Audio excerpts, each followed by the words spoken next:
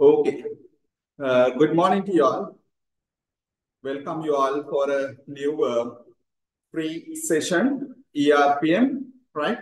So I think some of you may be knowing about myself. I'm Dr. Wasantha Silva. I'm one of the ERPM teacher and I'm a VOG. At the moment, I'm working in base hospital, Tamuk, right? Okay.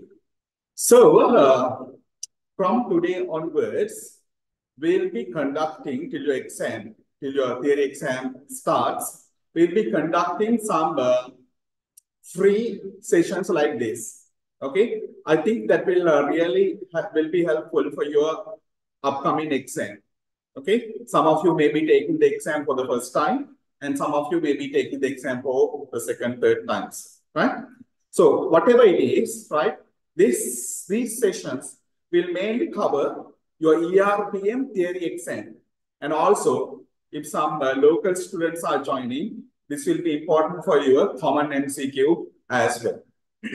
Okay, so as an initiation, I'll be doing some MCQs, about 25 MCQs today. And when we go on, we will discuss SBS as well, MCQs and SBS. Okay, so hopefully your exam will be in about 2 months' time. So till then, we'll have some time to do these free sessions. And also, those who want to join with the proper theory and the revision courses, you can also get involved with the study reserve and you can continue. All right. Okay, so this is going to be kind of a discussion that I'm going to explain your doubts. I'm going to clarify your doubts, right? And meantime, I'm going to give some explanations, right? So if you all have any doubts, any queries, right? You can send a text or you can chat or later, even later, I'll send you my contact details so you can contact me so then I can clarify your doubts. Okay, Daru? Right. So kind request, please keep your cameras on so that I can have a live discussion with you all. This is not just, thought or not just nothing, right? This is just for, to have some enthusiasm and to make it live, we need to, have face-to-face discussion. Okay, so as a kind request, please keep your camera switch on, then it will be more live. Actually, I'm doing these live sessions after a long time. So this is kind of a new experience to me as well. Okay, I have been doing classes so many years, but this is after long gap, I'm doing this live class. Okay, after all these things, shall we move on to the topic? Okay, so today we'll be discussing 25 MCQs, and then and there I will give some briefing about those topics as well. Okay, we will start, right? So let me share this screen with the MCQs. Today we have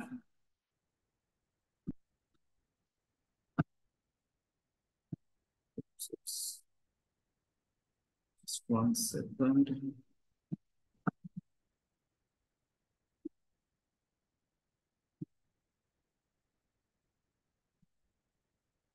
Just give me 1 second.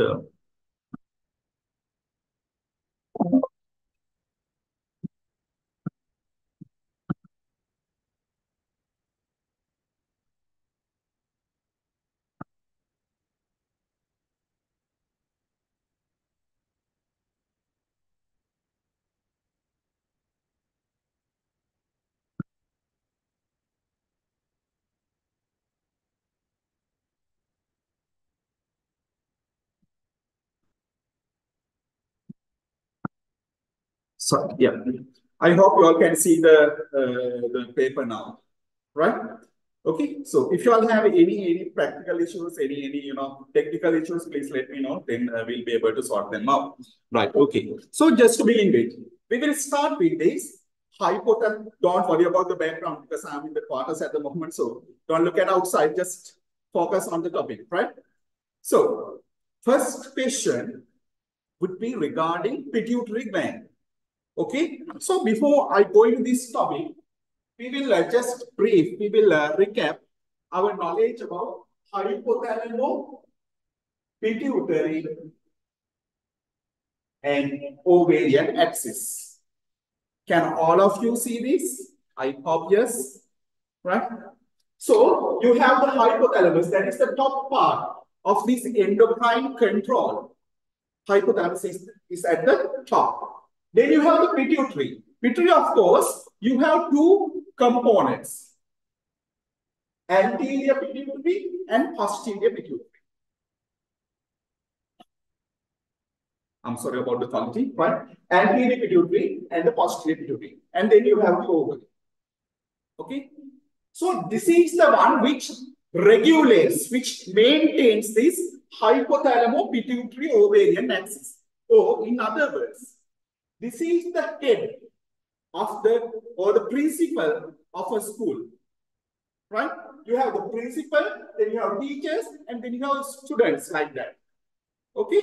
So this is the one which generates all the hormonal control will be controlled and driven by the hypothalamus. Hypothalamus sends some impulses. As a result, pituitary will produce hormones.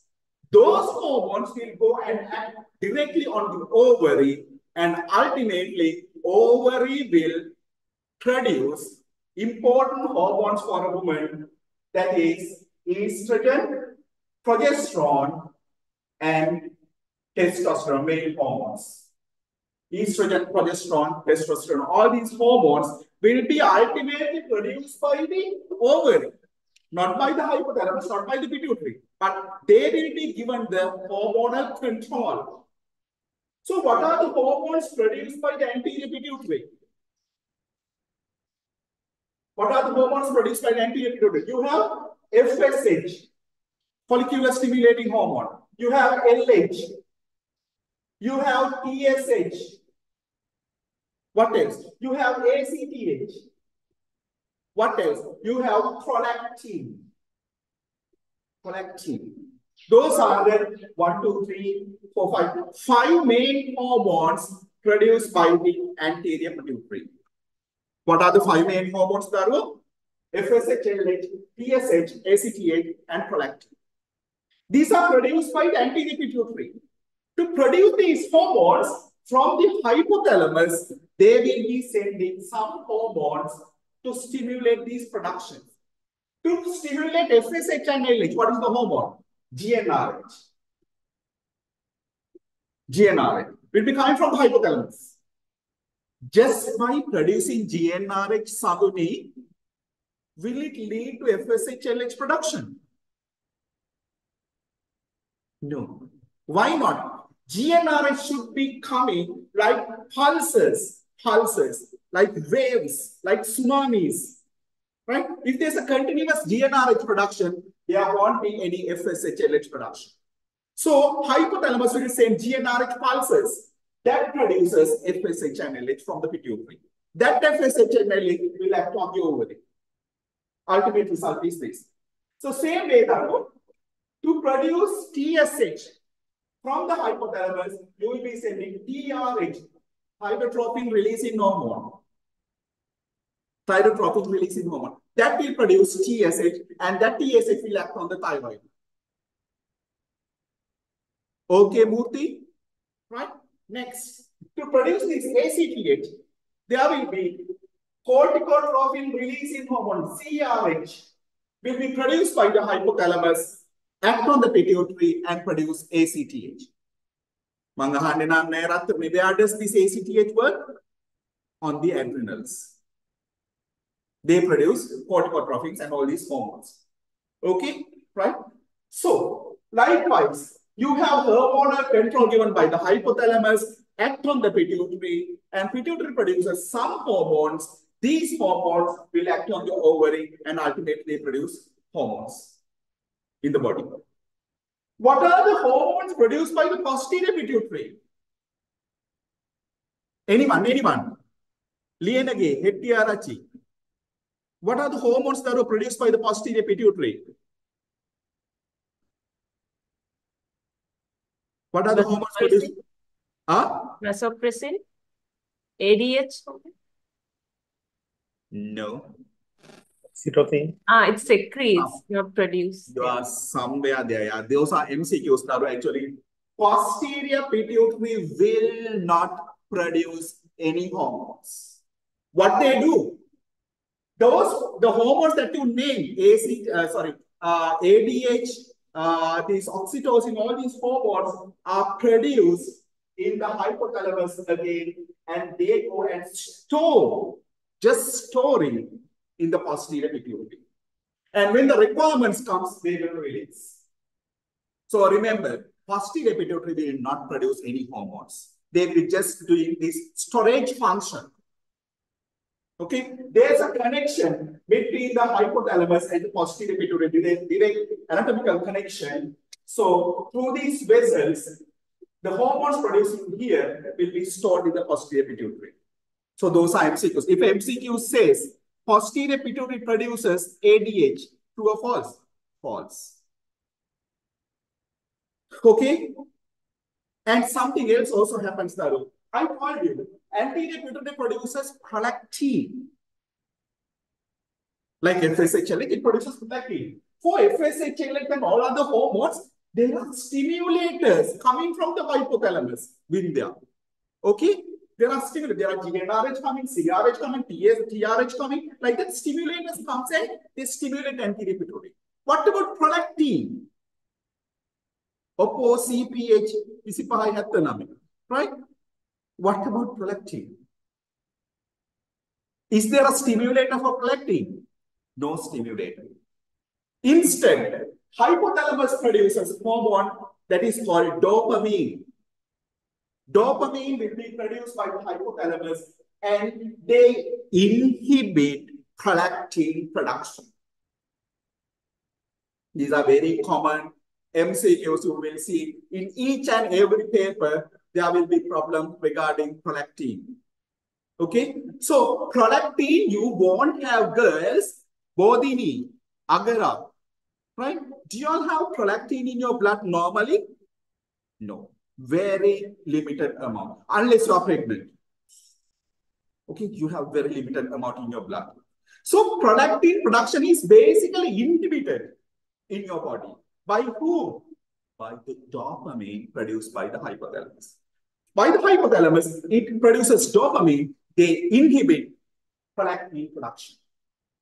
Then dopamine also comes in via this route from the hypothalamus to the posterior pituitary. This route, right? So by some reason, if you block this route, if you block the connection between hypothalamus and pituitary, there won't be any dopamine coming to the pituitary. As a result, pituitary will be stimulated and produces prolactin. So, to make it simple, Hirumi, now, right? Yes. If you want to have prolactin production, dopamine production should be suppressed. Then only you can produce prolactin. There is no stimulator for prolactin. Okay, Sanha, right? There is no stimulator for prolactin, only an inhibitor, that is dopamine. So if you give dopamine antagonists, what will happen? Prolactin production will increase. If you have a pituitary tumor blocking this hypothalamus pituitary, this axis, if there's a tumor here, what will happen? There won't be dopamine coming to the pituitary, so pituitary produce prolactin. That's why when you have tumors in your brain, you have milk secretions. In the TV and in the news and in Sirasa TV and Derana, Naiderana and everywhere, you will see, right? Piata Kiriere Killa Museum Dakatinada. Mavadala Hilla Piata Kiriere. Father is having lactation. Why? Because of the Senehasa. No, not because of the Senehasa. That is because of he is having a tumor in the brain. Okay. So, are you all clear about this hypothalamus pituitary axis? All right. So, any problems? Shall we move on to the patients now, Darwani? Right. So, pituitary gland. This pituitary gland dysfunction is the primary cause for polycystic ovarian syndrome. You would have heard about polycystic ovarian syndrome. It's a different topic. I'm not going to detail. True or false? Where do you have the problem in PCOS? In this fact, there are lots of girls I can't see any boys there. Dulana Sadish. Yes. So, true or false that this statement? Pituitary gland dysfunction is the primary cause for polycystic ovarian syndrome. Is it true? False. No. False. It is false. Where's the primary problem in polycystic ovarian syndrome? Ovaries. Ovary itself. It's a genetic disorder. It's a genetic disorder. Autosomal dominant variant. Not pure autosomal dominant. It's autosomal dominant variant. You know autosomal dominant means if you have the disease, definitely your kids will get, but not like that autosomal dominant variant means some of the kids can get. That is called autosomal dominant variant. It's a ovary itself, problem there, the ovary itself. Second one, pituitary gland essential for the maintenance of all early pregnancy. True or false? Pituitary gland is essential for the maintenance of early pregnancy. කියන්න බලන්න. ජනනීය Jayamana හරවන්ට. Sorry. Yes.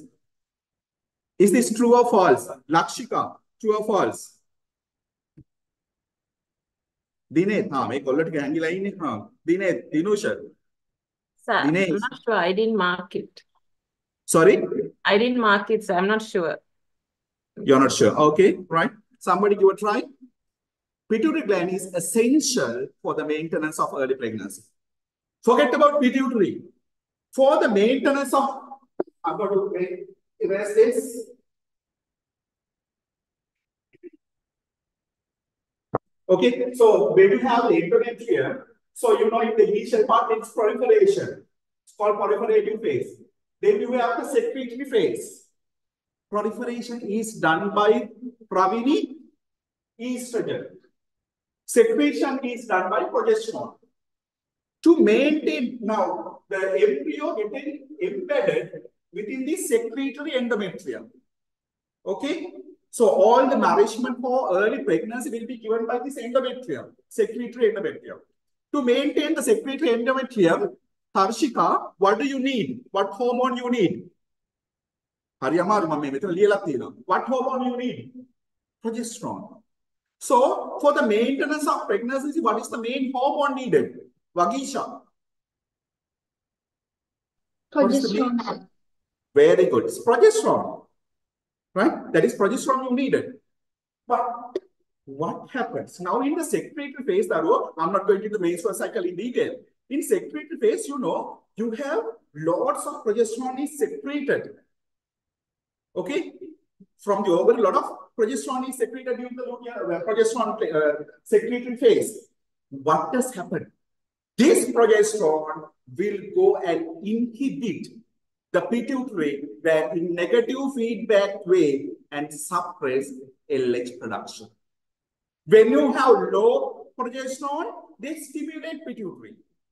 When you have high progesterone, they inhibit pituitary. Right?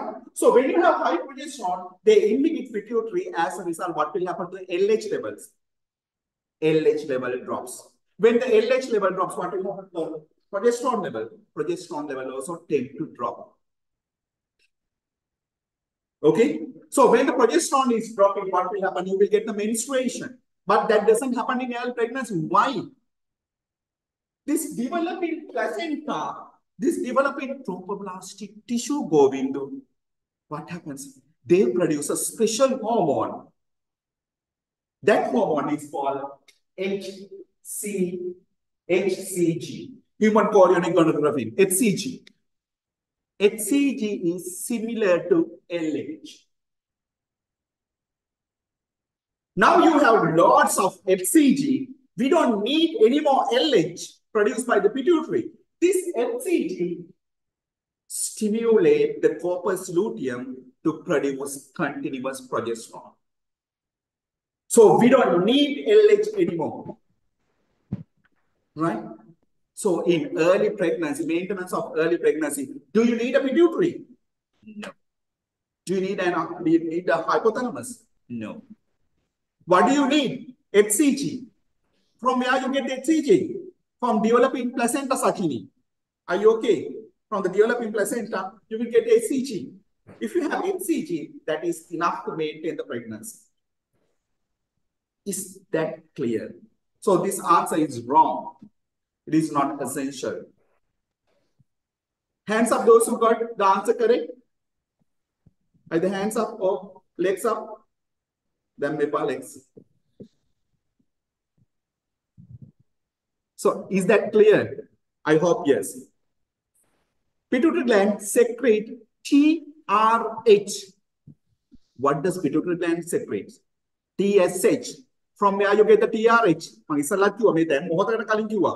the hypothalamus. Yes. Secretion of prolactin increased by dopamine. Secretion of prolactin increased by dopamine. Or is it the other way around? It's wrong. It is suppressed by dopamine. That's why I explained all the basic theory part before we come to this patient. Pituitary gland in severe PPH, postpartum hemorrhage, causes posterior pituitary necrosis. Tarshika, Ravini, Madhuka, Pumudi. So what do you all think? Severe PPH causes posterior pituitary necrosis. True or false?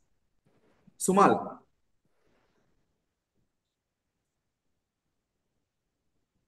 Give a try. It's okay. True or false, Daru? Miss K. What do you think? True or false? මම එකටත් උත්තරේ කිව්වා දැන් මේ ටිකකට කලින් මේ දැන් කිව්වා.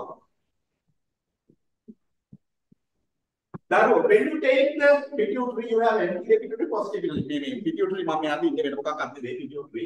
So you have the hypothalamus here. Okay, මේක වෙන විදිහකට පේන්න පුළුවන්, but this is pituitary. So you have anterior pituitary, you have posterior pituitary. I told you posterior pituitary has a connection with the hypothalamus. So anterior pituitary has only single blood supply. Dinit, anterior pituitary has only single blood supply, whereas posterior pituitary has a dual blood supply. It gets a direct artery as well as the blood supply is coming from the hypothalamus also. In PPH, what will happen to your blood pressure? Drops. Because of the drop in blood pressure, blood supply to the anterior pituitary will be affected more because it has a single vessel. Whereas posterior pituitary, you have two vessels, double line. So, in case of a severe PPH, anterior pituitary will be necrosed because of the hypoxemia, whereas posterior pituitary will be sparing. When the anterior pituitary is necrosed, what is that syndrome called?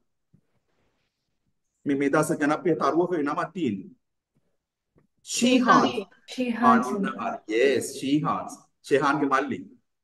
syndrome. It's called Sheehan syndrome, anterior pituitary necrosis. That's why it's always better to have two things, spare wheel. So in a vehicle, you need to have spare wheel. In case one is damaged, you can use the other one. 400 dual SIM pituitary also has, posterior pituitary has dual blood supply. Something like that. So posterior pituitary has a dual blood supply. So this happens to anterior pituitary. So are you clear about this question? It's a good question. Okay, come to the second one. Regarding antenatal steroids. You know, for the lung maturity, we will give steroid, dexamethasone in preterm deliveries. This is regarding that. What is the best time to give steroids? Dexamethasone. What POS? What POS is recommended to give steroids? From 24 weeks to 34 plus 6. This is the best time to give steroid. 24 to 34 plus 6. After 24 weeks, up to 34 plus 6. Right? Now the guidelines keep changing. This is the newest guideline, right? So you have to go up to 34 plus 6 days. Steroid. So if you give steroid during this time, in case of a threatening preterm delivery, it has a lot of benefits. But if you give after 34, 35 weeks, this is after 35 weeks, there can be some problems. What are the problems? It can cause developmental delay. The steroids causes developmental delay. Yes or no? Developmental delay is not a joke, isn't it? You know that. Developmental delay. Developmental delay. Right? So does steroid causes that? Yes. Yes. So be careful. Those days, we used to use steroid for each and every person, right? But now it's not, because now the evidence says it can cause developmental delay. Low IQ. It may cause neonatal hypoglycemia for the child, fetus. Hypoglycemia after delivery. True or false? True or false? True or false? Hypoglycemia. Hypoglycemia means the sugar low or high? Low. Usually when you use steroids, does it increase your sugar levels or decrease your sugar levels? Which increase? Increase. So when you ask a question, you can easily give answer. Yes, it's increase. I don't know whether it's increase or decrease. I'm asking. Steroids, usually according to your medical knowledge, how do we see medical knowledge? When you use steroids, what will happen to blood sugar levels? Increase. It increase. Yes, increase, not decrease. It increase, right? So, what happens to the baby? Hypoglycemia. Why? That is because when you give steroids to the mother's blood sugar levels will go up. Hyperglycemia. So, what will happen? Mother will produce more insulin. That insulin will go to the baby also. What will happen to that insulin? That insulin will bring the baby's blood sugar down. So, after delivery, baby will be hypoglycemic. It's true. The same thing happens in diabetic mothers after delivery. Diabetic mothers, they have high blood sugar levels. So, the baby will be getting high blood sugar levels. So, baby will be producing more insulin. After delivery, there is no blood sugar coming to the baby from the mother. So, high insulin levels, low blood sugar level further drops. Hypoglycemia. Here. This is true. Steroids are given routinely in multiple pregnancies. Twin triplets. Steroids are given routinely in multiple pregnancies. True or false? Can do. Truth and end. I feel like you're all sleepy. Shall all of us take a deep breath? Take a deep breath. Relax yourself. Think something interesting, not about ERPM, like something like your girlfriend, boyfriend, your last dating and all these things. Now back to the topic. Steroids are given routinely in multiple pregnancies, twins and triplets. True or false? True or false? It falls. Those days when we were students, it says that if you have twin pregnancy, usually we admit them around 32, 33 weeks and we will give steroids 2 doses. Now it is not given. Unless indicated, you don't give. Wrong. Steroids should not be given if the delivery is imminent within 48 hours in preterm deliveries. Have you all understood that thing? Now, when you give steroids, Darwani, Rameshwami, when you give steroids, how long does it take to act? Roughly, Daru, any idea? When you give steroids, Sanha, Amanullah, how long it will take to act? 48 hours. Usually it takes 48 hours to act. If you give dexamethasone now, it won't act immediately. It takes about 48 hours. So this says, now suppose patient comes at 32 weeks, like in labor like pigs. you give steroids. It takes about 48 hours to act. So the question says, steroids should not be given if the delivery is imminent within 48 hours. That means patient coming with kind of a preterm delivery, you think she will deliver within about 6-7 hours. So no point of giving dexamethasone. Is that true? Because I told you, dexamethasone take about 48 hours to act. Is there a point of giving dexamethasone? Basically, no. But, you know, dexamethasone has some immediate actions as well. So there is no harm giving dexamethasone in that kind of a scenario. We know that optimum action will be coming after 48 hours. But there are some immediate effects also. So better to give dexamethasone. It's wrong. Repeated doses are routinely given if the delivery doesn't take place within 7 days. Now, when you give dexamethasone, how long the action lasts?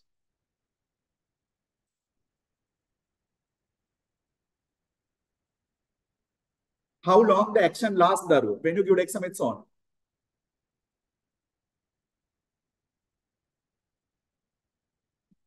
How long the action lasts? 7 days. So it lasts about 7 days. When you give dexamethasone today is Wednesday. By next Wednesday, usually the action will be weaned off. Okay. Suppose there's a patient comes at 32 weeks with suspected preterm labor. Okay. At 32 weeks, patient is coming with pains and all. You think this is preterm labor, you give dexamethasone. After several hours, patient will be pain-free and the labor is not progressing. So there is no preterm labor. Now you have given dexamethasone. You discharge the patient on the following day, then she will be coming after 10 days. And after 10 days, patient coming with another kind of a preterm delivery like scenario. Now, you know, you have given dexamethasone 7 to 10 days ago. Now the action is almost not there. Will you repeat dexamethasone? Will you repeat dexamethasone? Let me open up my thing. Tell me the answer. Yes. Will you repeat dexamethasone? No. Usually, repeated dexamethasone is not given. Steroids are not given because of the risk of this developmental delay. Okay. So please remember about those facts about dexamethasone. So the best time to give dexamethasone after 24 hours, 24 weeks, up to 34 plus 6 days. If you are giving afterwards, there's a risk of these complications. Okay, right.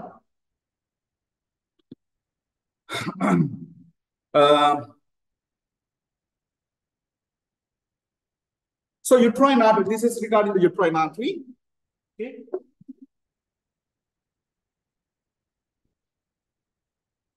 So you have the abdominal aorta like this. Then it divides into left and right common iliac arteries. Left and right common iliac arteries. Then it divides into external iliac and internal iliac arteries. Okay. Internal iliac again divided into anterior division and posterior division. Posterior division will be supplied to the most important part of your body. What is the most important part of your body, Shanika? Most important vital organ in your body, gluteus maximus. So this posterior division will supply the gluteus maximus, the muscles on the back side. Whereas the anterior division will divide into several other branches and supply the pelvic structures. You have the uterus, you have the cervix, vagina.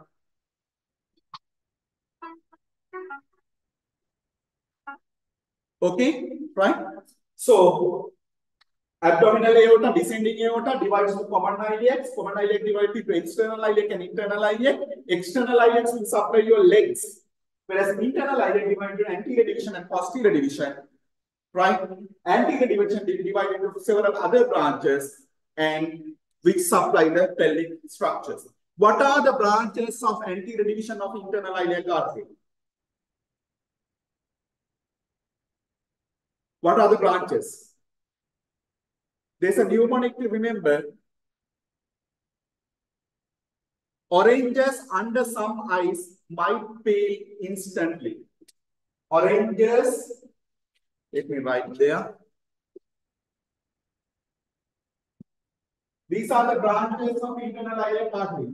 Oranges under some ice might peel instantly.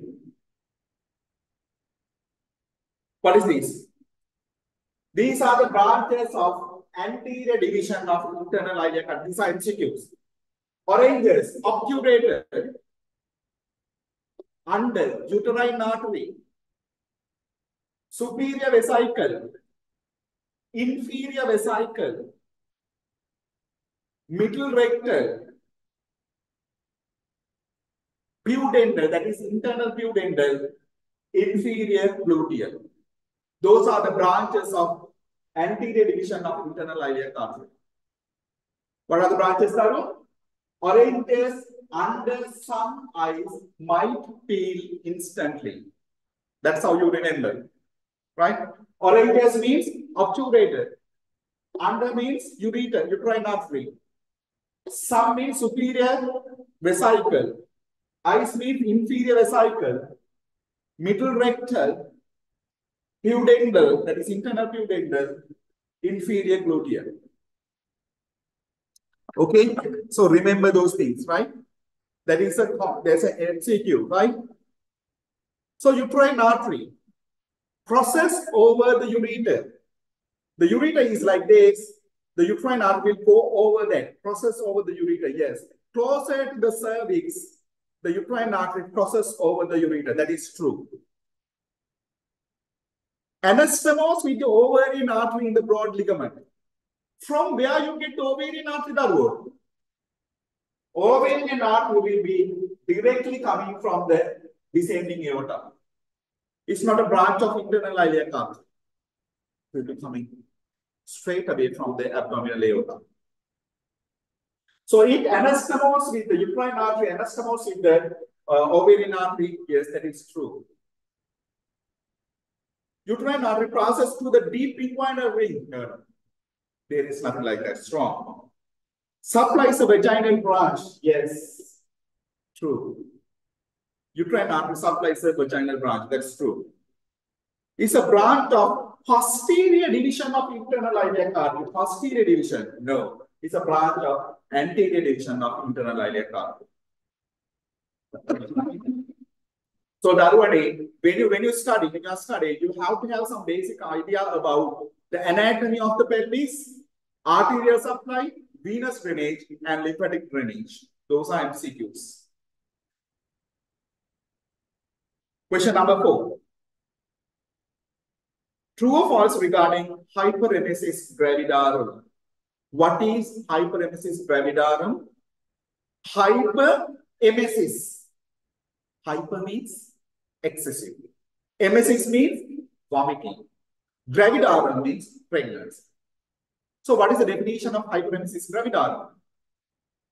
Excessive vomiting in early pregnancy which disturbs day-to-day activities. Excessive vomiting in pregnancy which disturbs day-to-day activities is called hyperemesis gravidarum.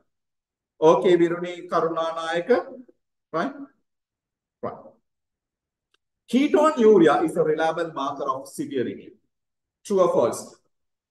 Ketonuria, ketones. Is it a reliable marker of severity? Yes or no? Yes? No? I don't know. What about Mage? What's the answer? Anyone? It's true or false? Those days, not those days means not very far away, right? So not long ago, about few months ago, that's how people believe. People manage hyperemesis gravidarum according to ketone bodies in the urine. If there are a lot of ketone bodies in the urine, that means it's a severe kind of hyperemesis. No, it is not. Ketonuria is not a reliable marker of severity of hyperemesis gravidarum. False. This changed actually quite recently. Presence of urine nitrites may indicate urinary infection. Now, when a patient comes with hyperemesis gravidarum, you have to check the urine because there can be urinary infection. Urinary infection can cause hyperemesis. Okay? Presence of urine nitrites indicates infection. Yes. Pediatrics, look subject pediatric. Medicine nitrites can. Right? Presence of urine nitrites indicates urinary infection. Yes, true. Ondansetron is the first line antiemetic. Ondansetron is a first line antiemetic.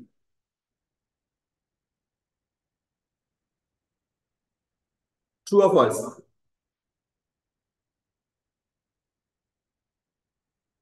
Ondansetron is a first line. Then he turned to now you all came from Russia, Belarus, and Ukraine, and everywhere, Bangladesh, and Nepal, and everywhere. Right? Now the people at your home place might think that you are now doctors.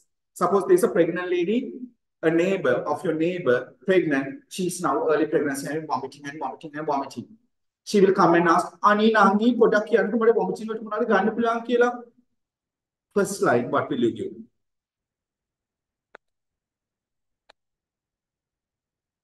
Ondansetron? Domperidone. Adaru? Domperidone. Okay. Domperidone also not considered to be a first line drug because of extrapyramidal side effects. The maxolone, that's metoclopramide, and domperidone sometimes can cause special metoclopramide, can cause extrapyramidal side effects. What about ondansetron? Ondansetron is a safe drug actually, but rarely it can cause oral cleft palate, cleft lip, and all. Very rare. Because of that, it's a second line drugs. So first line drugs are like cyclizine, pyridoxine, those H1 receptor blockers. Promethazine, cyclizine, those drugs. Second line would be like ondansetron. You can give the metoclopramide, domperidone, and all these things. Third line, ondansetron, steroids. Steroids. Fourth line, or the ultimate what? Ultimate what? Make make out monavadunna vomit karana. Kannet ne bonnet ne vomit karana. Dekama me what would be the last option? She is severely dehydrated, nutritionally deprived. She can't tolerate this pregnancy at all. What's the last option? Termination. Termination. Termination. It's the last option. But in other countries like North America, they will directly come and tell you, doctor, I don't need this thing, bloody sheets, like something like they use those words, right? Take these off. Something like then you have to go for a termination. Right? That is the last option. Thiamine should be given before starting dextrose. If a patient comes with hyperemesis, will you give dextrose at once? No. Because excessive vomiting causes thiamine depletion. When you have thiamine depleted, what complications can happen? Rarely. What kind of complications there are? Wernicke's encephalopathy, have you all heard of? Wernicke's encephalopathy can happen rarely. It's kind of a CNS disorder. Wernicke's encephalopathy. If you give dextrose at once for a patient who is severely vomiting and severe hyperemesis gravidarum, if you give dextrose initially, it can precipitate Wernicke's encephalopathy. So what you have to do? Zamil, what you have to do then? You first give them what? Thiamine.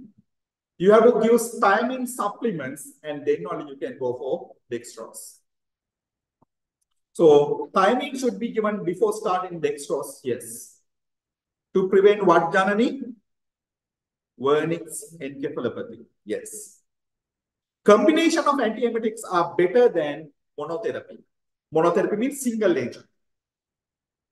What is best? Lot of drugs together, antiemetics or single drug? What is best? If it's like this, right? If you want to stop vomiting, sometimes you may have to combine several antiemetic agents. That's true. But when you give more drugs, you will have more complications, side effects, isn't it? Especially for the fetus. So always single agent would be better. But if it is not responding, of course, you will have to combine several things, right? But you can't say that polytherapy is always better than monotherapy. No, it's wrong. You understood that question? Tirnadu? Any problems? Dirini? Any problem?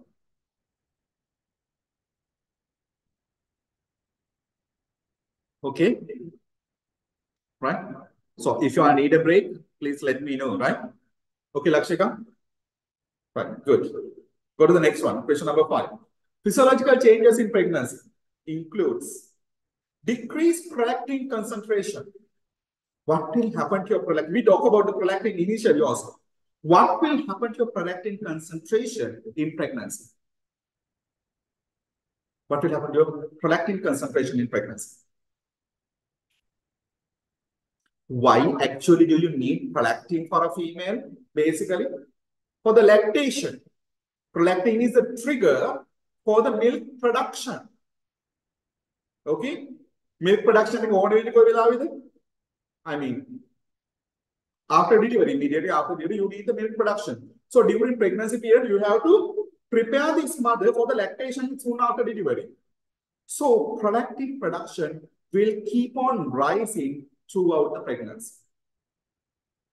Okay? Throughout the pregnancy, prolactin concentration will rise. That's why some of the pregnant mothers, after about 20, 24 weeks, they have some kind of milk secretion from the breast. Still, they are pregnant, but still you can have some amount of milk production. That is because of the prolactin. And during the lactation period, it's further rise. Because of the other hormonal effects like estrogen, even though the prolactin is high, they will suppress milk production. But after delivery, once you take the placenta out, estrogen level goes down, prolactin level is high, so they will start their job after the delivery. Vilangada,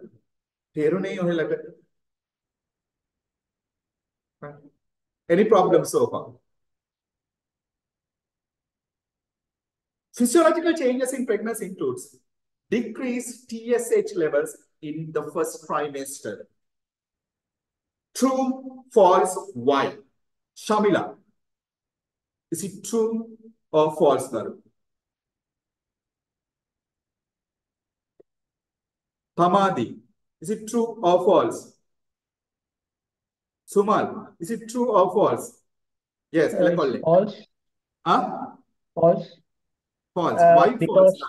Because due to HCG, it can mimic TSH, so it can. You're somewhere there. I'll give you a chocolate. It's something like this, Naru.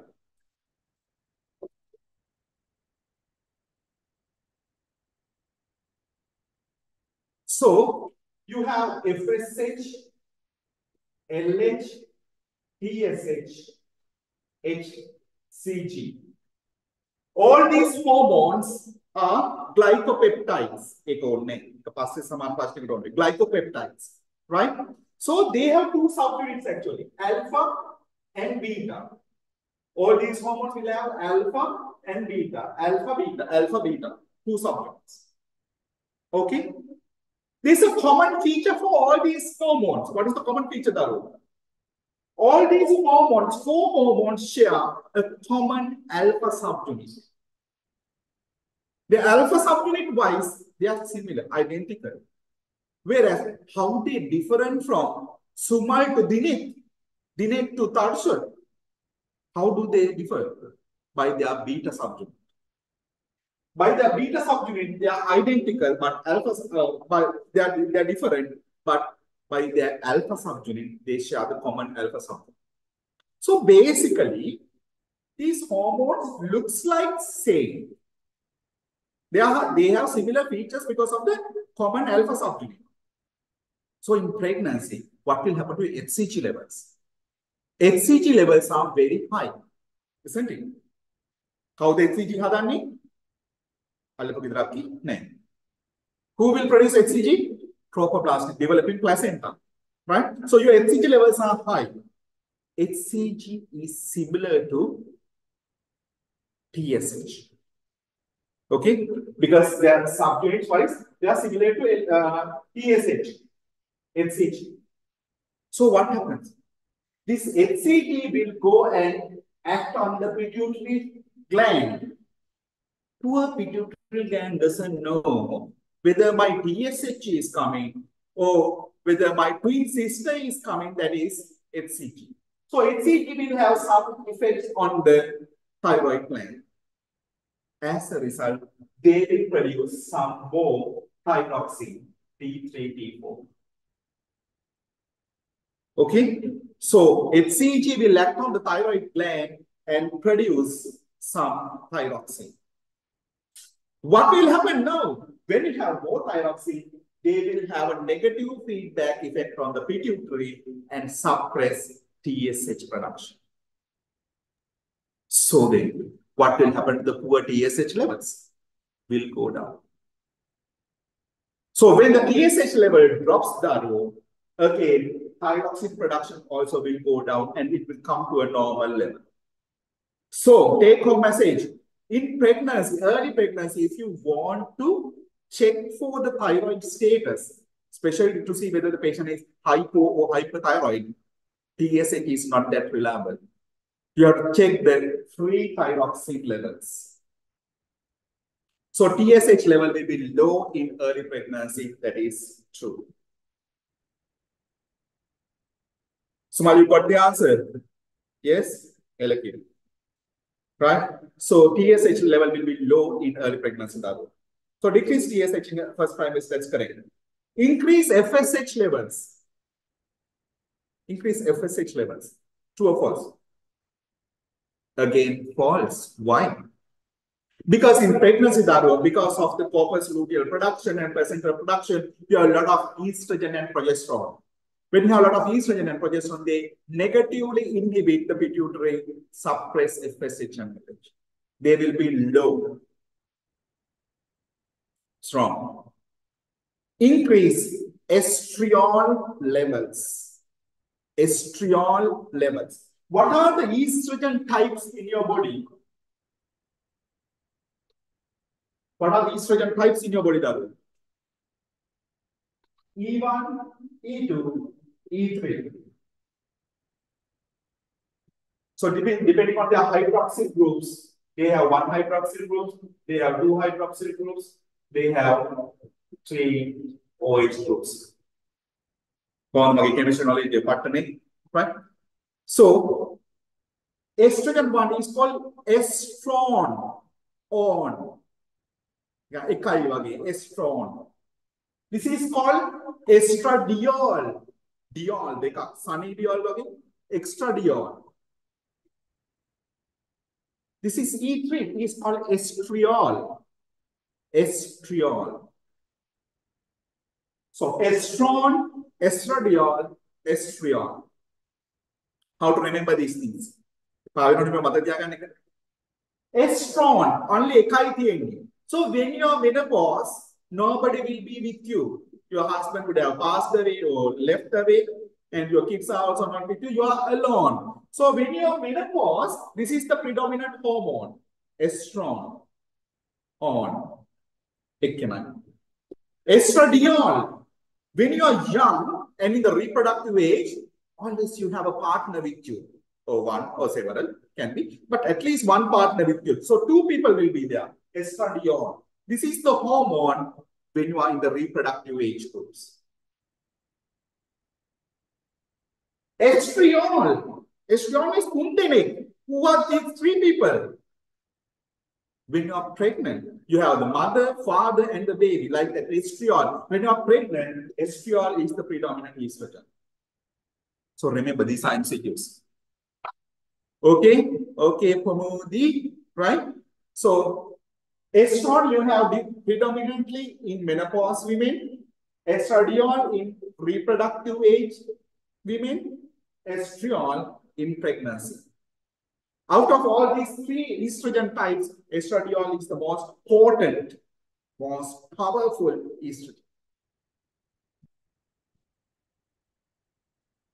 Okay, right. So increase estriol levels, that is true.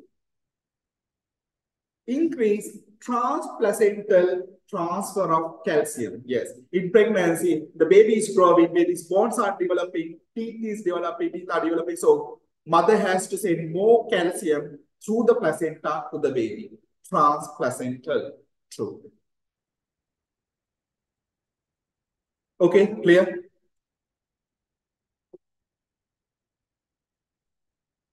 Take a deep breath. Take 30 seconds off, 30 seconds. Don't go out, right? Just stay there. Send a message to your girlfriend, boyfriend, like that. Or girlfriends, boyfriends.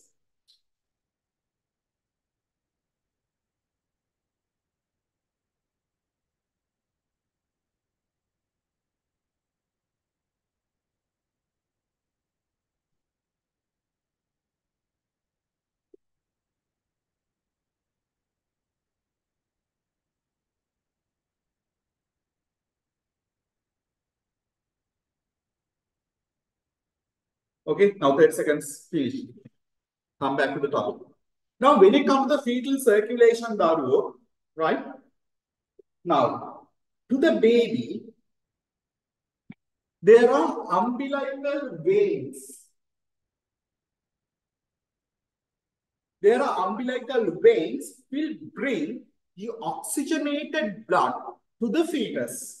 Through the placenta, the oxygenated the blood, most oxygenated blood will be coming to the fetus via umbilical veins. You all know veins will carry usually deoxygenated blood, but in the fetus, Prasad, in the fetus, oxygenated blood will be coming via umbilical veins. So veins will carry oxygenated blood. And these will be going through the liver into the inferior vena cava. The inferior vena cava. So in the liver, there can be some mixing of oxygenated blood with the deoxygenated blood. Okay? Okay, Xiaomi, right? So in the liver, there can be some mixing of oxygenated and deoxygenated blood. So that will be prevented by, there's a shunt here that is called ductus venosus. Ductus venosus. Ductus venosus. Ductus venosus. Right?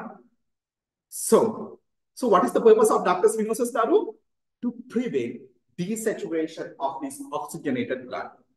That is, then they are closer to the liver. So the blood will be, oxygenated blood will be coming from the umbilical veins, so they have the highest oxygen saturation. And in the liver, there will be a shunting that is done by the ductus venosus into the inferior vena cava. So the next oxygenated blood will be in the inferior vena cava. So coming to the right atrium. Right atrium, you have now oxygenated blood. So in pregnancy, the lungs are not functioning. All the oxygenation is done by the placenta. So lungs are not functioning at all. So this blood will enter into the right atrium, and most of this blood will be shunted into the left side by a septum here that is called foramen ovale. Through the foramen ovale, these oxygenated blood will not be sending into the lungs. This is where it goes to the lungs.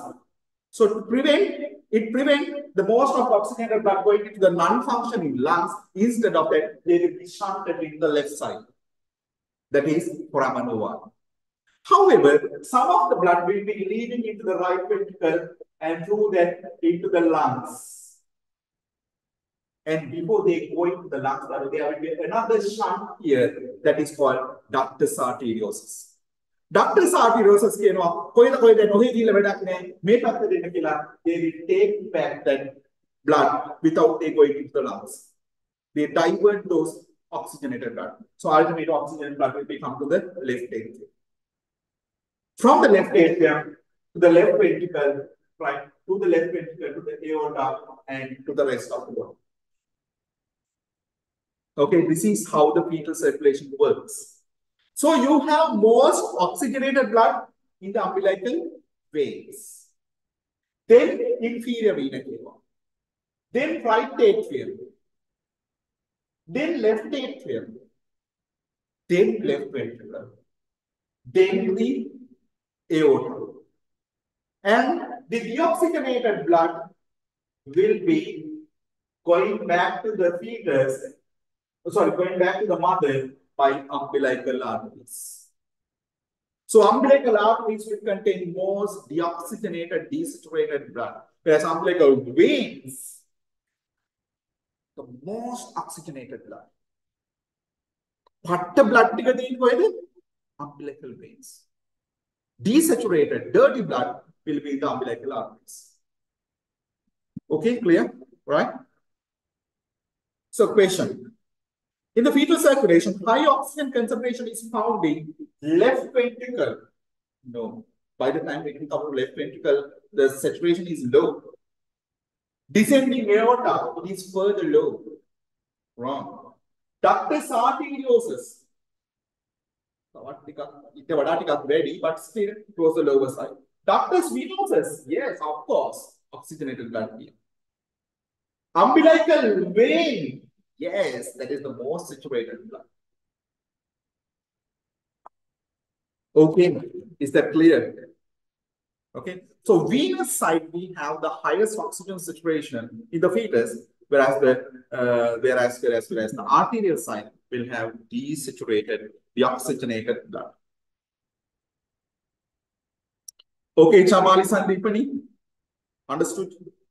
Right, go on. Question number 7. Okay. Regarding prenatal invasive testing, what is prenatal? Pre means before, calling. Natal means delivery. Postnatal means after delivery. Prenatal means before delivery. So before delivery, invasive testing, this is regarding that. Okay, to diagnose some of the chromosomal problems. This is amniocentesis, not amniocentesis, amniocentesis. Chorionic villus sampling, photosynthesis, those are the 3 investigations. So you see, chorionic villus sampling is done after 11 weeks associated with fetal limb defects. What is chorionic villus sampling? What is chorionic villus sampling? You insert a needle under ultrasound guidance, you insert a needle and take a biopsy from the placenta. That is done from 11 weeks onwards. If you do it before 11 weeks, there's a chance of limb defects. But after 11 weeks, the risk is very low. So this is wrong. Chorionic villus sampling has a significantly higher miscarriage rate than amniocentesis. Lakshika, true or false? Which one is safer? Is it amnio or chorio? I marked it as false. It's false. False. Very good. Yes, it's false. Very good. Because both these procedures, the miscarriage rate is about 0.5%. Choreo slightly, maybe few points, maybe more, but almost same, 0.5%. It's not significantly higher. That means if you do 200 amniocentesis or 200 chorionic villus sampling, one fetus can abort. 0.5% means that. Patta gananne shishate pass neda. Mokonika moonu ellagana nikan ara mahathya badala wage girls are like, you know, like this. Boys are like, take a deep breath. Get some fresh air. Fresh blood. Hypothyroid, dysmenorrhea, dyspareunia. So be smile, right? Your exam will be very close by, not tomorrow. Cell-free DNA testing is the definitive test for fetal and haploidy. What is cell-free DNA technique? So, chorionic sampling and amniocentesis, you have to pierce the amniotic sac, isn't it? You have to insert a needle into the tummy. What is cell-free DNA technique? Instead of that, you take a blood sample from the mother and you can purify fetal DNA from the maternal blood. Wow. You can purify baby's fetal DNA from maternal blood and you can analyze. So that is a good method compared to piercing the fetus, right? You can take a blood sample from the mother. It's not a big issue, isn't it? So, but that is not 100% sensitive. Okay, that is not 100% sensitive. So, if you want a 100% correct diagnosis, you have to go for invasive testing, that is amnio or choreo. Placental mosaicism is a drawback with chorionic sample. True or false? Madhuka, true or false?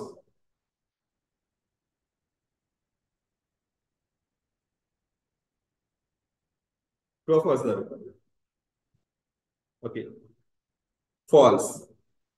So her answer is false. Placental mosaicism is a drawback with chorionic sampling. What is mosaicism? Mosaicism. What is mosaicism? Mosaicism means now when you take a tissue, say for example, if you take muscles here, right? All the muscle cells will contain the same DNA pattern. All the cells will contain the same DNA pattern. But when it comes to placenta, there can be some cells which are different from the other cells genetically, in the sense the DNA pattern can be changed. That is called mosaicism, not same. So that is the problem with chorionic sample. Okay, even though you take the DNA sample, some of the cells may contain some DNA, some of the contains normal DNA, some of the cells may contain abnormal DNA. So that is a problem. That is about 2% of cases placental mosaicism can happen. Okay, so in that sense, amniocentesis is much more reliable than chorionic sampling because of this mosaicism problem. Okay, so if you are given two options, amnio and choreo, what will you go for? Amnio would be better. It's more reliable. Okay. What's the question there? Yes. So placental mosaicism is a drawback with chorionic sampling. It's true. Amniocentesis is best compared to chorionic sampling for early diagnosis. So I gave you the answer. Amniocentesis is the best for early diagnosis compared to CVS. True or false? Again, false. Why it is false? Chorionic sampling can be done after 11 weeks, very early pregnancy. Whereas if you want to do amnio, you have to wait till 15 weeks. After 15 weeks only, you can do amnio. So if you want very early diagnosis, what is the best? Choreo. True that it has a 2% chance of mosaicism, but 2%, 98% will be non-mosaicism. Okay, so if you want an early diagnosis, CVS would be the better. So you can't say amnio is the best compared to CVS in early diagnosis stroke.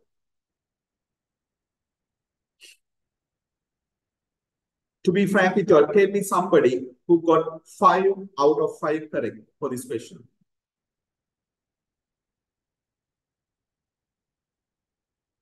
Anyone? Genuinely? So you have to think properly, and you have to have your theory knowledge, solid theory knowledge to answer this question. Take a feeling another on name or none. Question number 8. FSH. It's a steroid hormone. True or false? True. Sanjani, is it true or false? It's a glycopeptide. Thank you for updating. It's a glycopeptide. FSH, LH, TSH, SEG, all are glycopeptide, not steroids. False. Used in the management of subfertility. Subfertility. Used in the management of subfertility. Darwan nomathime sovintamina ammalata TSH. Sorry. FSH then on. Why? What does FSH do? Follicular stimulating hormones. They go and act on the ovary and stimulate tiny follicles to mature. Okay? So, you need mature follicles for a pregnancy. This is the natural hormone. Yes. So, this is the same thing will be done by drugs like promethazine citrate, letrozole. They also do the ovulation induction. But the natural thing is FSH. So, if somebody is not responding to the drugs like, promethazine citrate, letrozole, next option would be FSH. It's effective. Okay? It's true. It's true. It's not involved in male spermatogenesis. FSH is a female hormone not involved in male spermatogenesis.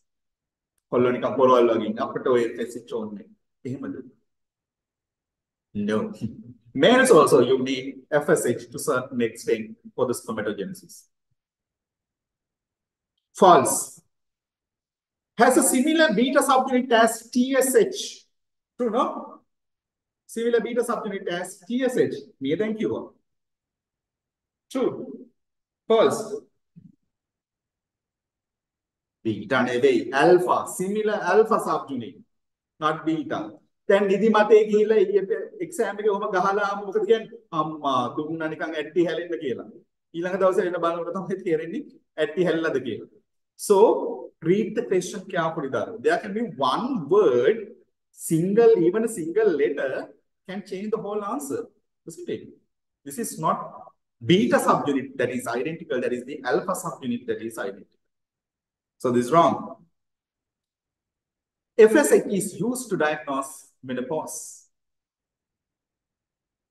Menopause means ovaries are not functioning now. No estrogen. So estrogen level is very low. So as a result, negatively, what happened? The FSH and LH production will go very high.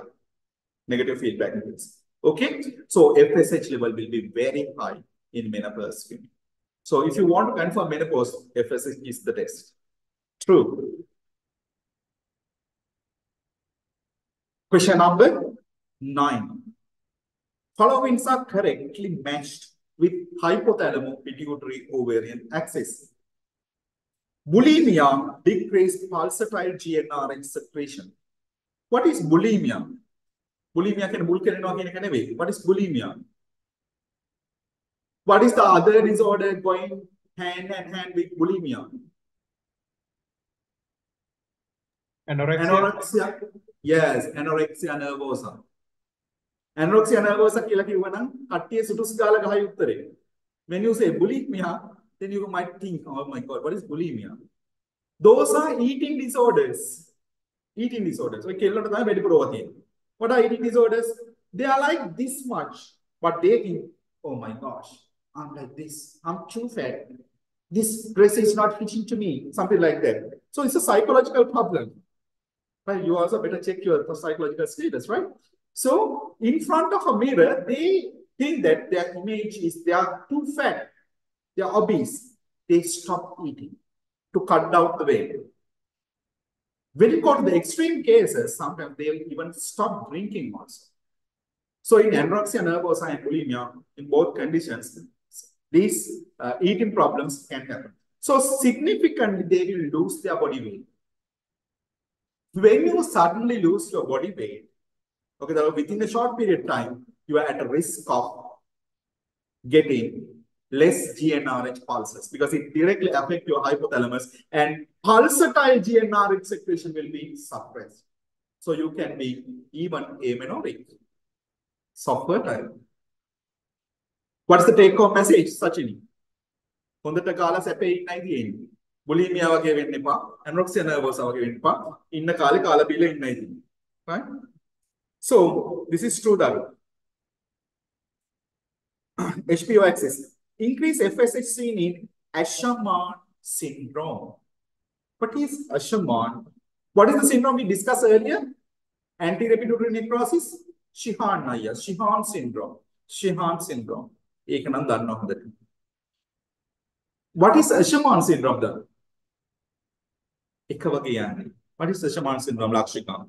What is Asherman syndrome?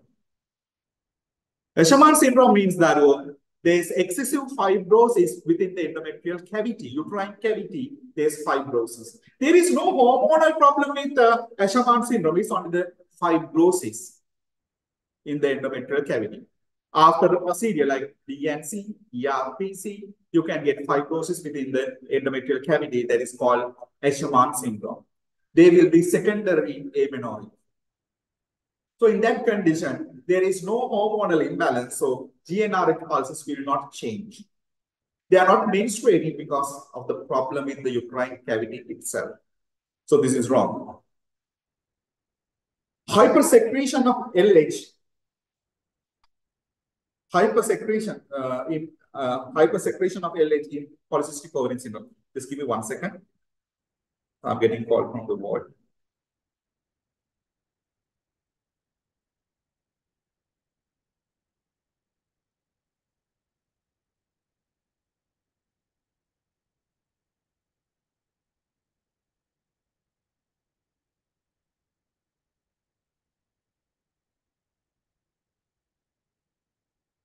Oh, sister.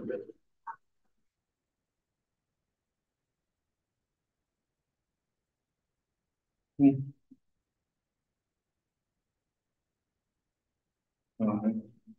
a patient at a can learn about again, then the cable.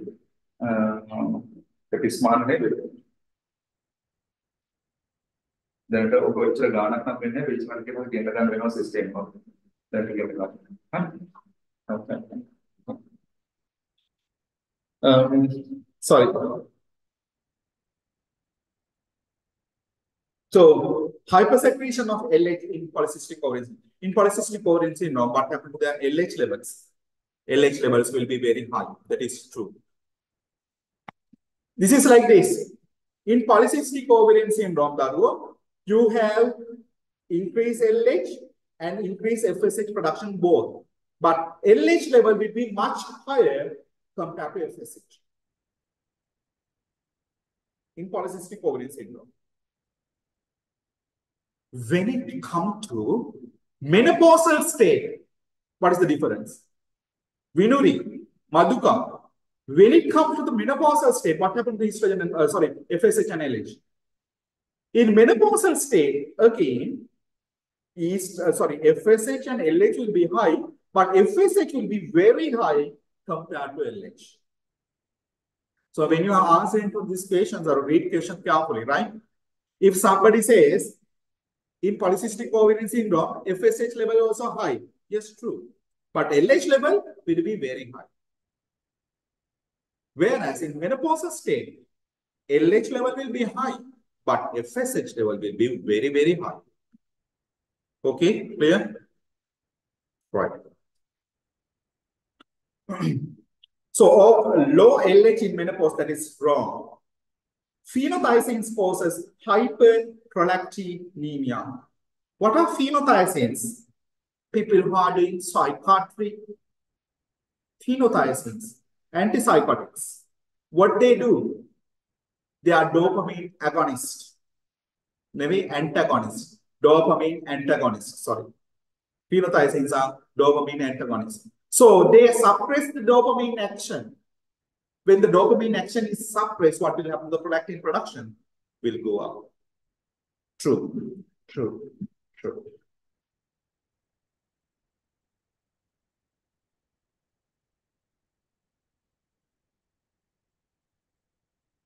Physiological changes in pregnancy includes increased residual volume. What is residual volume, Daru? Amount of air that is trapped inside your lungs after forceful expiration. So, Karla, when you forcefully expelled the maximum, but still there will be some amount of air trapped inside your lungs. That is called residual volume. What will happen to the residual volume in pregnancy? Anyone? Residual volume? Anyone? Residual volume? Decreased, isn't it? Residual volume decreased. The second one, increased kidney size. Yes, almost all organs in our body, the size will be increased during pregnancy. True. Increase lower esophageal sphincter tone. Forget about lower esophageal sphincter. What will happen to the what will happen in pregnancy? They always get regurgitation, right? Vomiting, regurgitation. Why? The lower esophageal sphincter tone has gone away. It opens. That's why they get burning sensation always. So what will happen to the lower esophageal sphincter tone? Reduced. What is the hormone responsible for that thing? Bothini. What is the hormone responsible for this lower esophageal tone? Progesterone. What will happen to the gut movements? Peristaltic movements of the gut. Forget about that thing. What will happen if you become pregnant? You will be constipated. Girls, if you are constipated now, maybe pregnant, you don't know, right? So, during pregnancy, it's very common to have constipation. Why? Gut movements are reduced. That is again because of progesterone. So, increase lower esophageal sphincter tone, that is wrong. Reduction in uterine and cervical collagen, yes. Uterus increase in size. What is the size of a non-pregnant uterus? Non-pregnant uterus, what's the size there? Just 50 grams we put, I mean, embed take with it. 50 grams. Nobody cares. 50 grams blood in it. But when you become pregnant, it increases up to 1,000 grams. So this increase is because of the increased muscle mass as well as the collagen.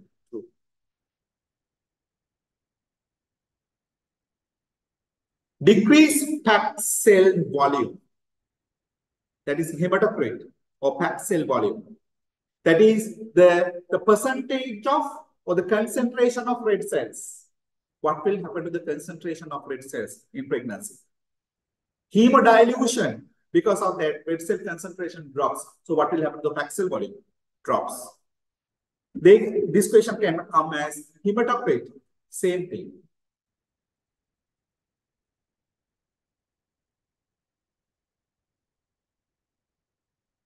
Like camera off කරගෙන ඉන්න සුදු නෝන්ලා මාතෘ පොඩ්ඩයි ඉතින් on කරන්න බලන්න ඉතින් ලස්සන මුණ පොඩ්ඩක් පේන්න.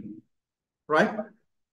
ඔය තියෙන වැවුල් එහෙම වැවිලා ලස්සනට තියෙන. Right? Okay. All right. Go to the next one. Features of impending uterine rupture. See the word. Impending uterine rupture.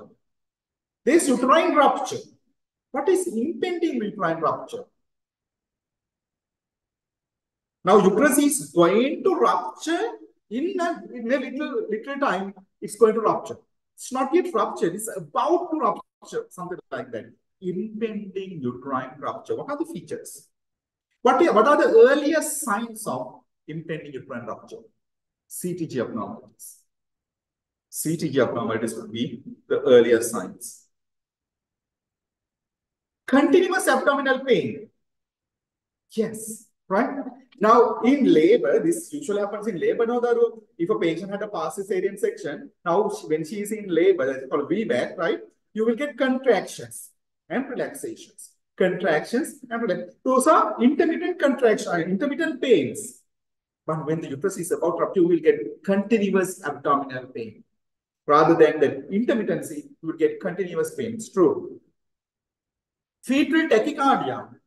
It's not really the tachycardia, there was fetal bradycardia and decelerations. It's wrong. Fresh vaginal bleeding. Yes, you can get some little bit of fresh vaginal bleeding. Hypotension. That means low blood pressure. True or false? Madhushankar. K. Madhushankar. True or false, Daru? Hypotension. Madhuka. True or false? True. False. It's false. Why you get hypotension, Daru? Because of the bleeding. Massive bleeding. So this is regarding impending uterine rupture. Uterus is not fully ruptured now.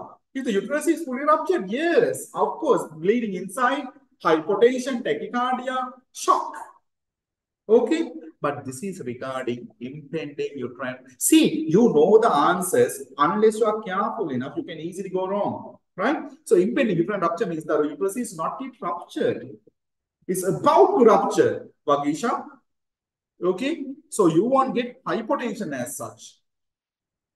You can get CTG abnormalities, you can get fresh vaginal bleeding, you can get fresh hematuria because of the bladder involvement, fresh hematuria, right? Those are impending features of impending uterine rupture. But once it is fully ruptured, then of course, you will get hypotension, tachycardia, shock features. Absence of palpable fetal parts. Absence of palpable. Yes, Daru, this is again after fully ruptured. When the uterus is ruptured, there will be bleeding inside. Baby will be pushing into the peritoneal cavity. It's very difficult for you to locate the baby's parts. This is after full-blown rupture, not impending rupture. See the word impending.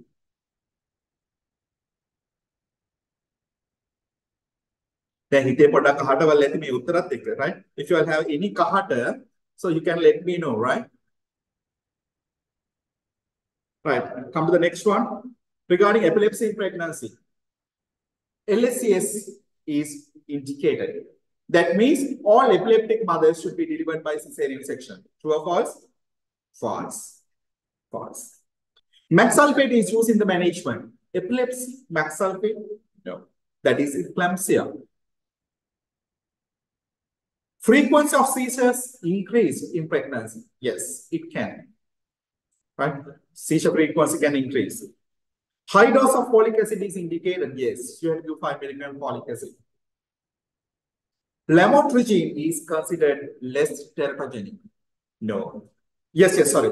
Lamotrigine is a newer anticonvulsive drug. It's quite safe during pregnancy. Yes. Less teratogenic. What is the most harmful antiepileptic? Most harmful. Yes, we know. Valproate. Sodium valproate is the most harmful drug. What is the most safest conventional antiepileptic?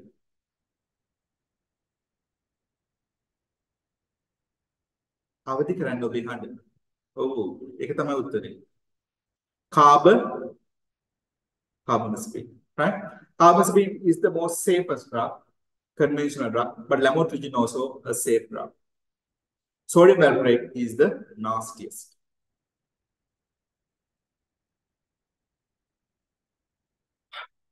Question number 13. Poor progression of labor in the second stage is treated with. Second stage, or is fully dilated, labor progression is poor. What you can do? Amniotomy. Membrane is still there. Will you break it? Yes, of course. Rupture the membrane. Yes, true. Augmentation with prostaglandins.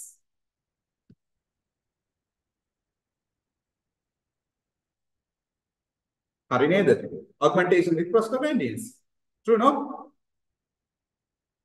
True, no? False. It's false. Augmentation is only for induction of labor, not for augmentation. What is the difference between induction and augmentation? Induction means to initiate the labor, to start the labor, you can use prostaglandins. But once the labor is started, If you want to make it faster, we can't use prostaglandins, artificial prostaglandins, that is only the cytosininone you can use. It's wrong. Episiotomy. You know about episiotomy, right? Now you want to, there is a baby in the second stage, baby's cervix is fully dilated and baby is not coming out. So what will you do? You make a cut here. You make a cut there, right? This is called episiotomy. Just give me 1 second, Tarun. Hello. Oh.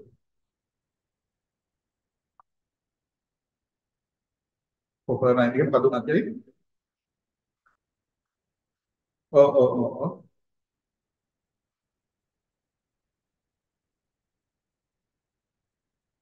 Proper line of put the make you. No. Oh. No. Mommy, let's checking. Sorry. Yes. Now the cervix is fully dilated. You put a large episiotomy. You do a large episiotomy to take the baby's head down. Will it faster your delivery? No. Episiotomy will not augment your delivery. So what is the purpose of giving episiotomy? What is the purpose of episiotomy? The main purpose of episiotomy is to prevent a main tear going into the rectum. You give episiotomy, otherwise it won't deliver the baby itself. Okay, that is and again in shoulder distortion also we give episiotomy. Why? To get some access and prevent 3rd-degree, 4th-degree tears. Otherwise, it won't deliver the baby. Manual rotation of the head. You do a V and rotate the baby's head. True or false? If the baby is in the occipital transverse direction, will he come out easily? No, it won't. So what you can do, one option is to put your hand and rotate the baby's head into occipital anterior position. Now, occipital transverse means like this. Don't look at the gray hair. Like this. Right? If you turn the baby's head into occipital anterior position, yes, then you can take the baby out. It's true. It's true. Vacuum extraction, of course, yes. Vacuum faucets, true.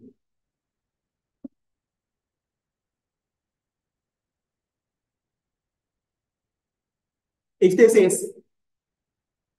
emptying the bladder, true or false? When the bladder is full, Darvo, it will obstruct the birth canal. So once you empty the bladder, of course, there's enough space for the baby to come out. All right, question number 14. Following are used in the management of preeclampsia at 32 weeks of pregnancy. Preeclampsia. Diclofenac sodium suppositories. We commonly use, no? Diclofenac sodium suppositories. Yes or no? No, this is wrong. NSAIDs other than aspirin is contraindicated during pregnancy. We don't use NSAIDs. But aspirin is also an NSAID, but you can use aspirin. But other NSAIDs are not used. Because they prematurely close the ductus arteriosus in the fetus. You know the ductus arteriosus? It's important to maintain the patency of the ductus arteriosus. But if you give NSAIDs, it can prematurely close the ductus arteriosus while the baby is inside. IM dexamethasone. Yes. Yes. Because if you are going to plan to deliver this baby within 1 week like that, you have to do dexamethasone. IV labetalol. Yes. If the blood pressure is very high, IV labetalol is used. Sublingual nifedipine. Under the tongue, nifedipine. Oral nifedipine. Yes, you use. Ask the patient to swallow nifedipine with water. What is sublingual nifedipine? What is the problem with sublingual nifedipine? In a theory, you would have learned that in preeclampsia, problem is not actually the blood pressure. This is something else. This high blood pressure is essential for the fetus to survive.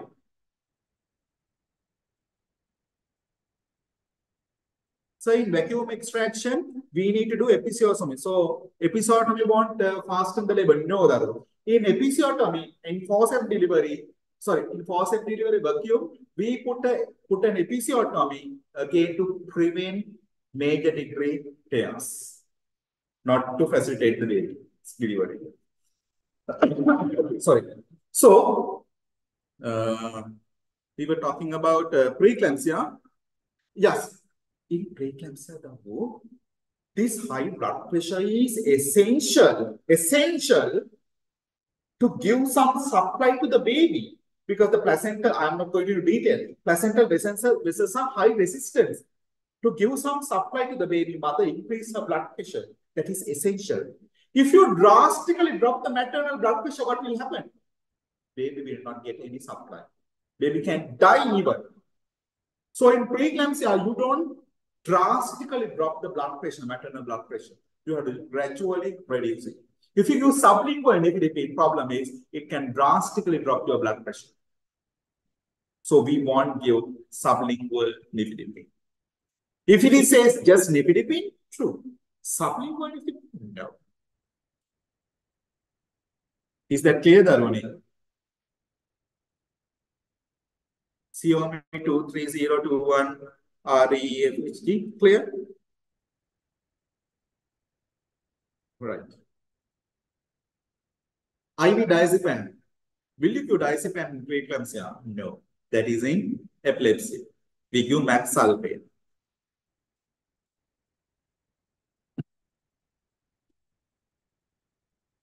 Question number 15. Presentations that are favorable for vaginal delivery includes. Presentation favorable for vaginal delivery. Brow presentation. What is the diameter in brow presentation? Brow. Mento vertical. What is the diameter? This is the largest diameter, 13.5. Mento vertical. You can't deliver vaginally. It's only by cesarean section. False. Extended breech. Extended breech. So, extended breech. What is extended breech, sir?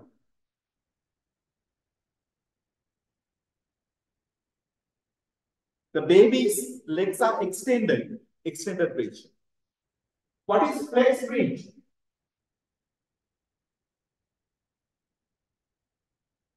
Like this.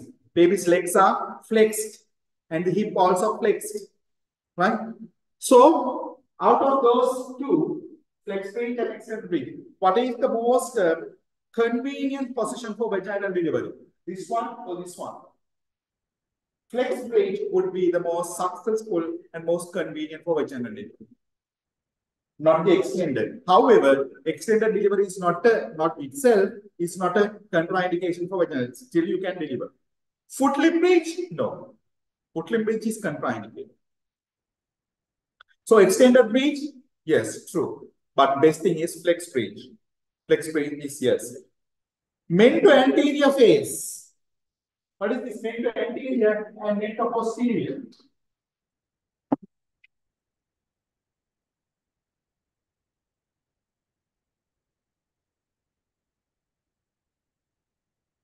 Mento means chin.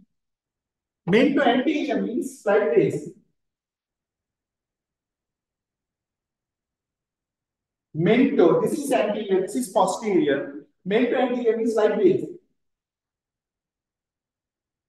What is mento posterior? Mento posterior. If the chin is toward the cocky side, that is mento posterior. If the face is on this side, like this way, I can show it, right? You can imagine this is mento anterior. Which one can be delivered vaginally? Mento anterior can be delivered vaginally, whereas mento posterior you can't deliver vaginally. Why? It is already fully extended. Because you all know in vaginal delivery, last step, before the last step actually, is the extension of neck. But in metaposterior, baby is already fully extended the neck. So he can't do further extension. So there's no time to explain all these things. But remember, mento anterior can be delivered vaginally, mento posterior is not. Okay, clear?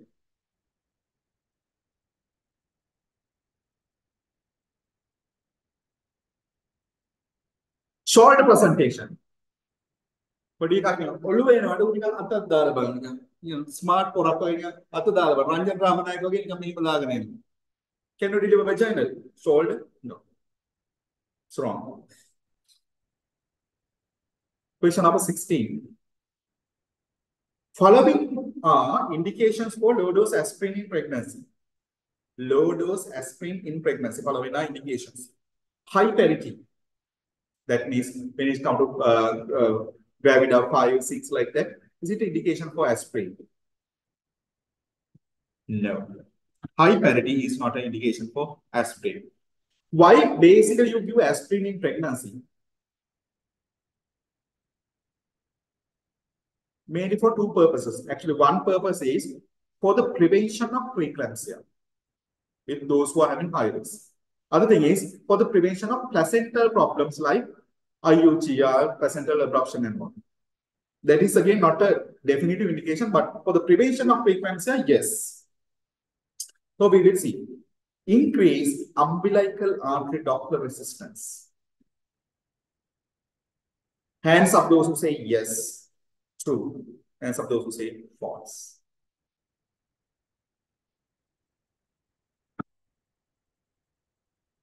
Chamali, Sandeepani.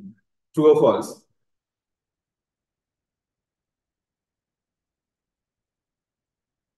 Tisaru, Tisura Veera Singh. True or false, sir? Increase. Have you all heard something like this? It's like this.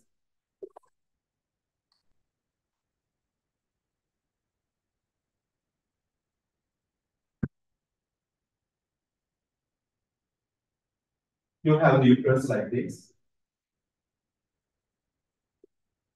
Fetus inside. Okay.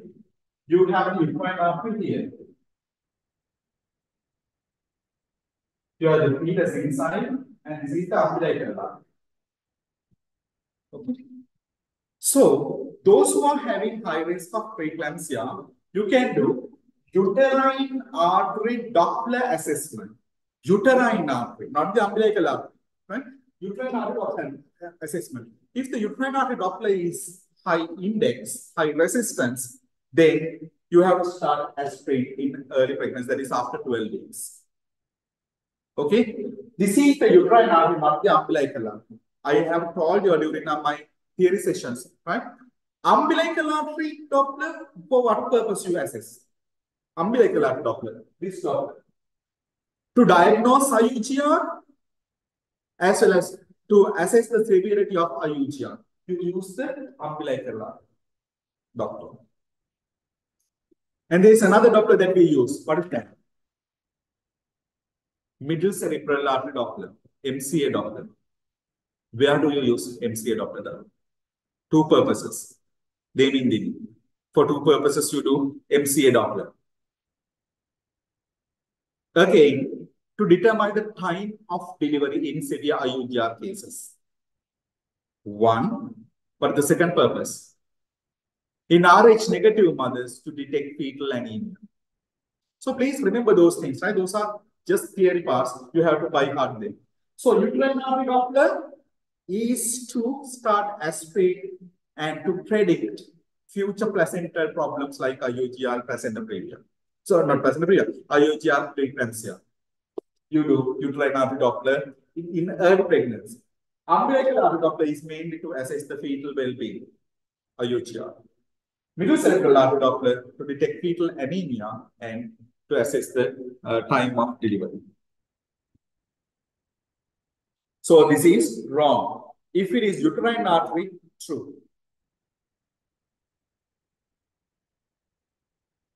Previous to first trimester miscarriages. Usually first trimester miscarriages, 1 or 2 miscarriages, you don't start aspirin. Wrong. Pre-existing diabetes, yes. Renal diseases, yes. What are the indications to start aspirin in pregnancy? And when will you start aspirin actually? After 12 weeks. After 12 weeks, till delivery, you have to do aspirin. If the patient is going for a cesarean section, when do you have to stop aspirin? Suppose this patient is going for an elective cesarean section. Day after tomorrow, can you take the today's dose of aspirin? Yes. Those days, you have to stop aspirin few days before the surgery. But now, till the surgery date, you can continue aspirin. No need to stop in advance. These are practical problems. What are the indications to start aspirin, Daru? Pre-existing diabetes, not gestational, but pre-existing diabetes. Past history of preeclampsia. Write down, write down.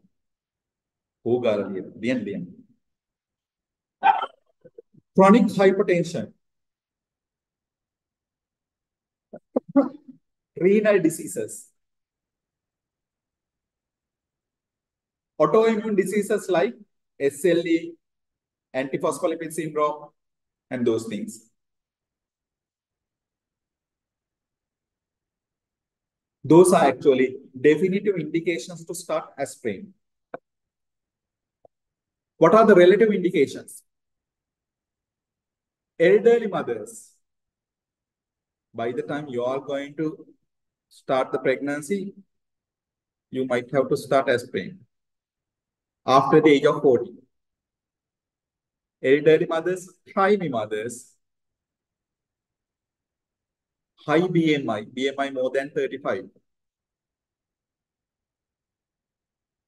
Multiple pregnancy.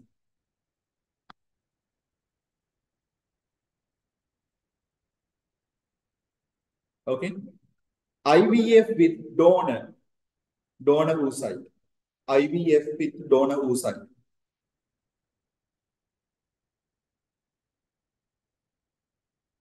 Inter-pregnancy period more than 10 years. That means last baby was delivered more than 10 years ago. Inter-pregnancy period more than 10 years is indication for aspirin. The indications that I told you all initially are definitive indications. Even one indication, you can start the aspirin. But the indications I told you later, like elderly mothers, high BMI, primary, inter-pregnancy period more than 10 years, IVF with donor, those are relative indications. You need 2 factors to start aspirin. Okay, Lakshika. Understood or not understood? Sir, could you repeat the definite indications? Relative indications. Yes. Elderly primary, high BMI, inter-pregnancy period more than 10 years. Sir, definitive indications, the previous ones you told. Okay, we will first tell the relative indications. What are relative indications, Darwini? Elderly primary, elderly is more than 40, right? Elderly primary, more than high BMI, inter-pregnancy interval more than 10 years, IVF with donor, and then what is IVF with donor? IVF with donor. Those are the relative indications. What are the definitive indications? Past history of preeclampsia, chronic hypertension, pre-existing diabetes, renal diseases, autoimmune diseases like SLE, antiphospholipid syndrome. Multiple pregnancy is a relative indication. Relative. So those are the definitive indications. Okay. Family history also a relative indication. Family history of preeclampsia, relative indication.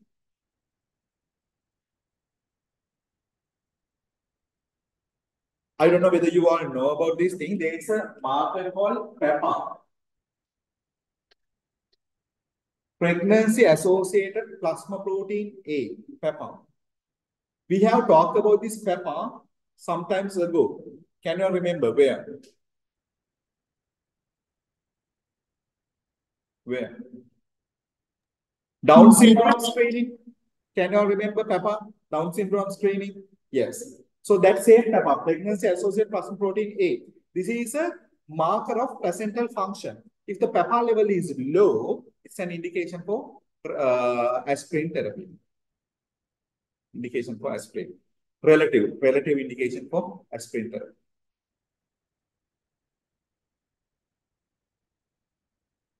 Okay, clear. Shall we move on to the next? So, risk factors for fetal growth restriction. Risk factors for fetal growth restriction. Gestational diabetes mellitus. GDM. GDM and FGR. True or false?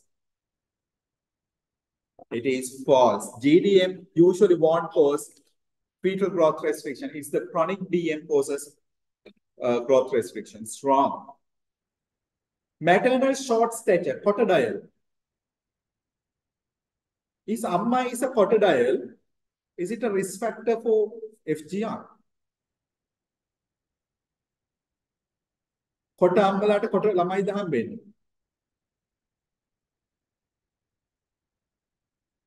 If the mother is short stature, right?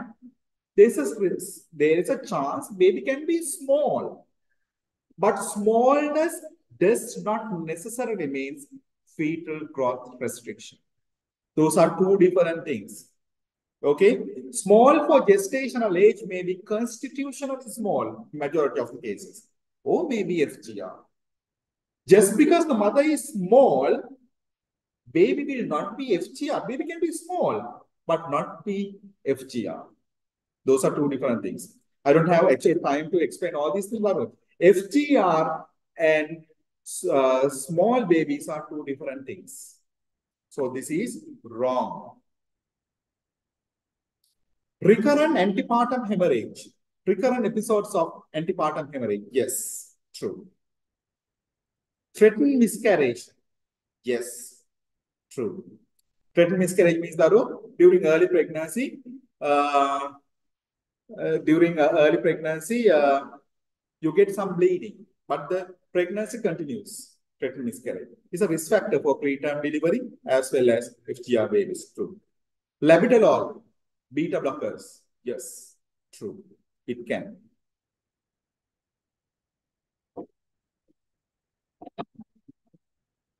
Shall we take a deep breath? I will take only about 5-6 minutes. Deep breath. Shall want to break? No, ne? Right. Okay. Right. All right. Okay. Question number 18. Following complications are correctly matched with congenital infections. Congenital infections. So this is also infections also are a big topic in exam. Don't forget them because easily you can score marks, right? You will get at least 1 or 2 questions in your paper with infections, congenital infections. CMV, cytomegalovirus, limb hypoplasia, small limbs with CMV. What does CMV do? Cytomegalovirus. Sensory neural hearing defects and eye problems sometimes. But they won't cause these major defects like, limb hypoplasia and all those things. What does typically do this? Who will do this limb hypoplasia typically?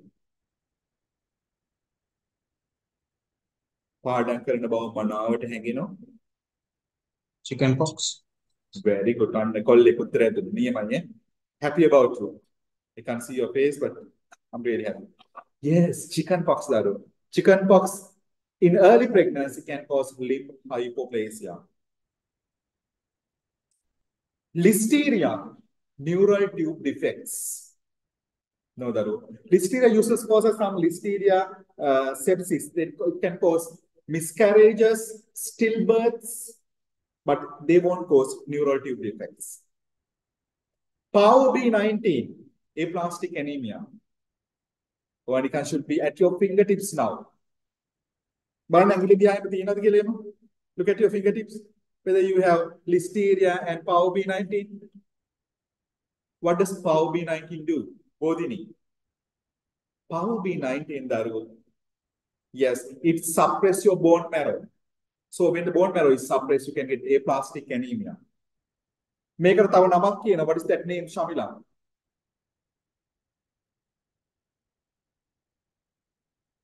Non-immune eye drops. You know, immune eye drops you will get in Rh negative mothers. So these babies can get non-immune eye drops. Rubella, sensory neural hearing defects. What does rubella typically do? What is the syndrome? What's triad? So the Mahatma article. When you go home today, so please collect your notes, right? Go through your infections. It's very important. That is easy, you can score marks, right? Rubella causes Greg's triad. What is Greg's triad? Eye defects, ear defects, and cardiac defects. Very good. They can cause cataract and all eye problems, sensory neural hearing defects, and cardiac problems. In addition, they can cause microcephaly, those things also. Varicella cataract. No. Varicella usually causes skin scarring, like a map. Skin is like a map. India, Korea, everything you can see on the skin. It's like mapping, like scarring skin. And also limb hypoplasia. Question number 19. Following drugs and their side effects are correctly mentioned. Doxycycline, discoloration of teeth and bone. Doxycycline, tetracycline. Actually, tetracycline is the one which usually causes this problem, but doxycycline also can cause. Laboratory stillbirth, possible. Nifedipine fetal bradycardia. Actually, tachycardia. Nifedipine causes reflex tachycardia. Ondansetron, necrotizing enterocolitis. What is the antibiotic typically causes necrotizing enterocolitis? Coamoxiclav, very good. Coamoxiclav. Sodium valproate, neural tube defects. Yes, true. Regarding cervical carcinoma, can you remember about cervical carcinoma? What are the stages?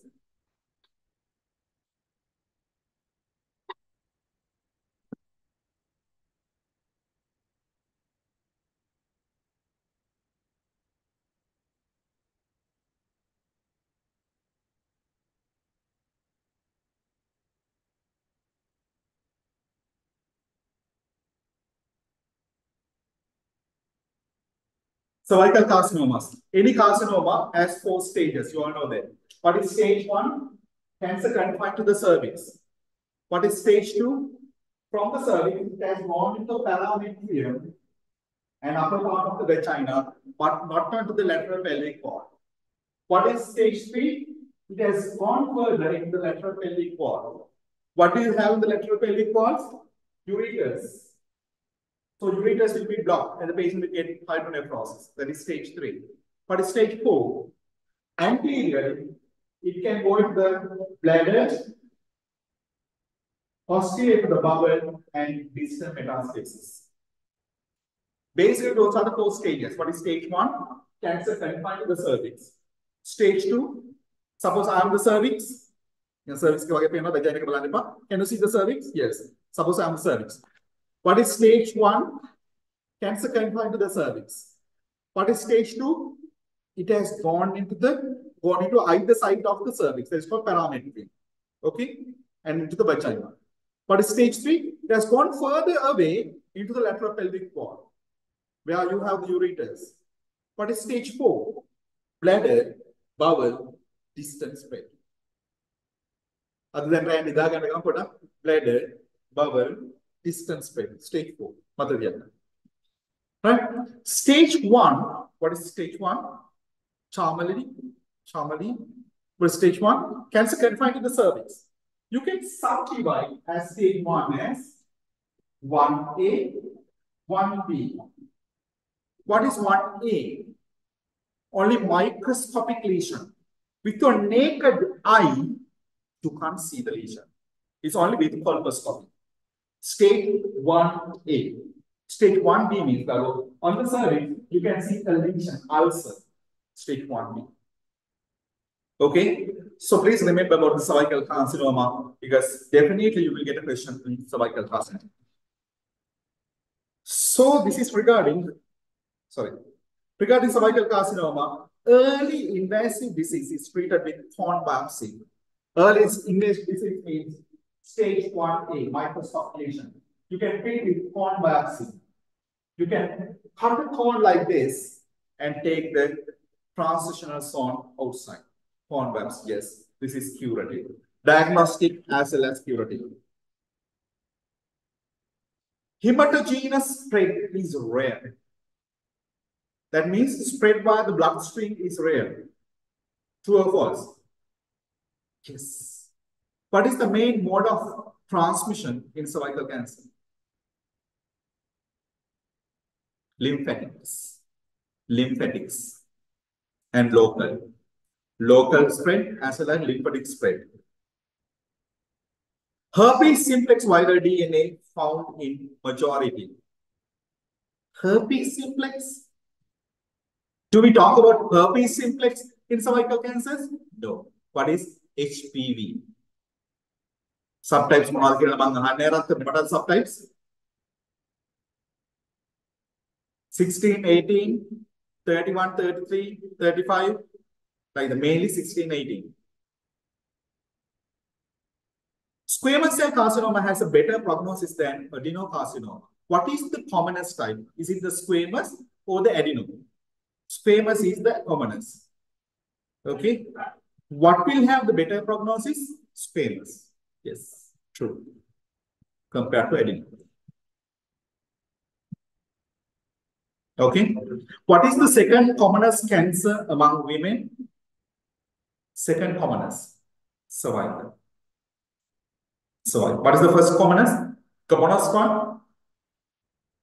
Breast. If your question asks, what is the commonest gynecological cancer? What is it? Cervical. Commonest, see the question carefully, Daru. Commonest gynecological cancer is this, cervical. This is the second commonest cancer among women.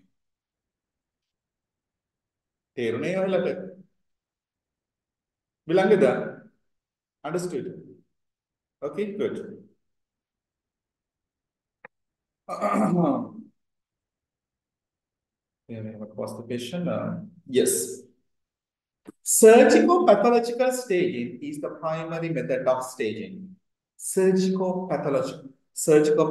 That means, Daru, you stage the disease while you're operating and with the histology report. No.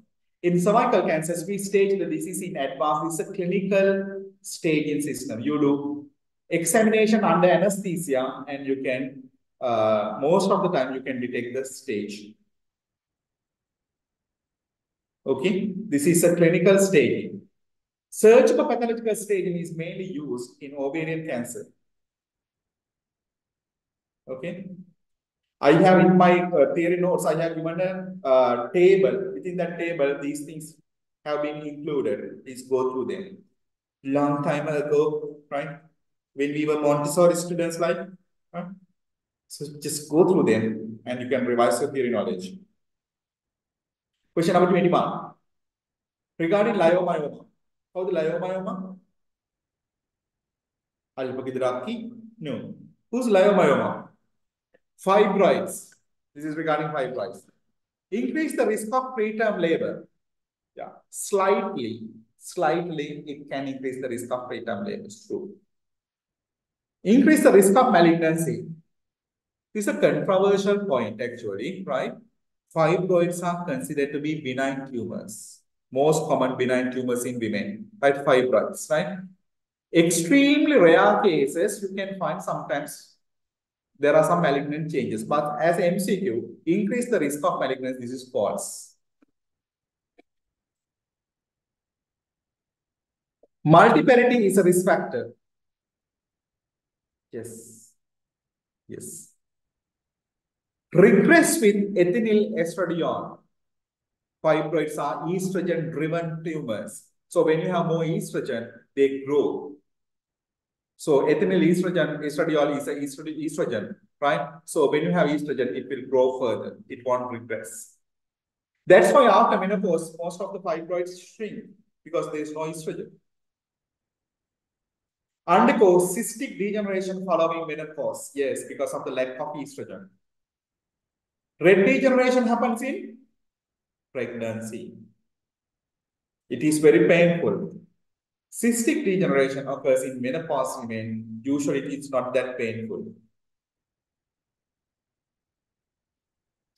Question number 22. Regarding hysterosalpingography.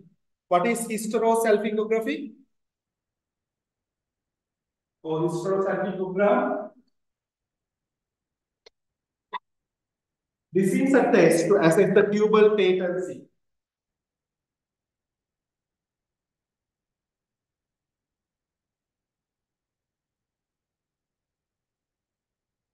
What will you do? You inject a radio-opaque dye to the cervix, and the dye will go like this, fill the cavity, and coming out from either end of the tubes if they are patent. So afterwards, you take an X-ray. Okay, the X-ray will be like this.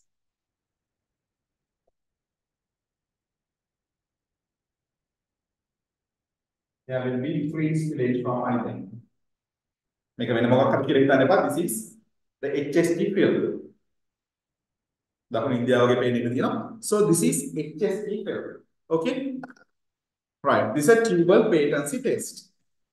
So, right. Regarding HSG, endometriosis is a contraindication. No. No. Can identify biconvate breast? Yes. True.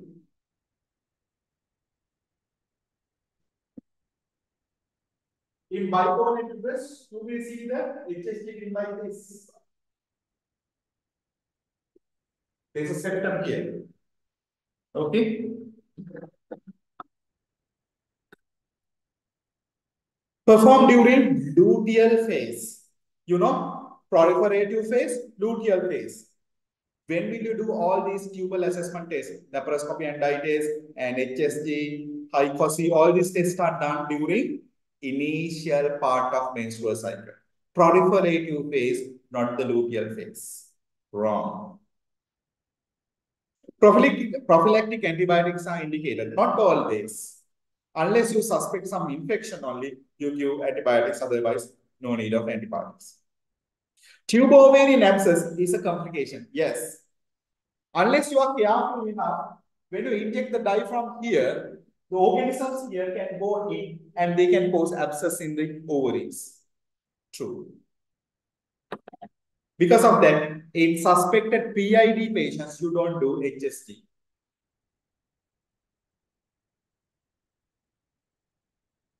Three more questions. Hang on. Only 5 more minutes. Take a deep breath.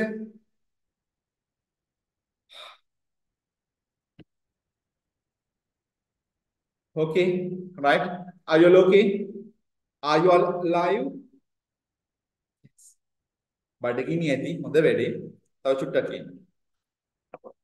Right. Okay. Question number 23. Regarding contraceptive implants. Irregular bleeding is the commonest cause for discontinuation. What are the contraceptive implants though? Like Jadel, common is Jadel, Implanon, Jadel. Okay, what is their problem? They are progesterone secreting, progesterone releasing devices. Okay, so what happens? When you are having these implants, you have more progesterone in your body, less estrogen. So what happens? So you need estrogen to build up the endometrium. Now, endometrial proliferation occurs because of the estrogen. But what happens with these implants? You have less estrogen. So this endometrium is not strong enough, not stable enough. Because you have more progesterone, but less estrogen. What happens? So endometrium will not develop properly. Halfway, it will break and causes bleeding time to time. Because it's not a stable endometrium because of lack of estrogen. This is called what? Breakthrough bleeding. Breakthrough bleeding because of this. This is because of lack of estrogen. The patient will have intermittent, irregular kind of, not heavy bleeding, but minor bleeding time to time. So this is the commonest reason for discontinuation. True. Are less effective than intrauterine devices. Actually, this Jadel is the most effective contraceptive method. It even effective than LRP. Jadel, remember. Then maybe you can think later, right? Jadel is the most effective contraceptive method if you want. Less failure rates in adolescents when compared to combined oral contraceptive pills. What is the problem with combined oral contraceptive pills though? Compliance. The main ERPM class so easily you can miss pills and fail. But once you insert this gadget, it will be there, it will do the job properly. So you have less failures with implants than combined oral contraceptive pills. This is true. Increase the risk of ectopic pregnancy. Implants increase the risk of ectopic pregnancy. Because anyway, they will prevent pregnancy. Ectopic pregnant anyway. So ectopic risk also going down. But if you use progesterone only pills, POP, it's not available in Sri Lanka. Progesterone only pills slightly increase the risk of ectopic. But Jadel won't. Can be safely inserted immediate postpartum. Jadel can be safely inserted immediate postpartum. What are immediate postpartum contraceptives? IUCD, copper IUCD, yes or no? Yes. Jadel, yes. DMPE, yes. Combined oral contraceptive pills? No. Why not? Because of the estrogen. It suppresses the milk production as well as increase the risk of DVT.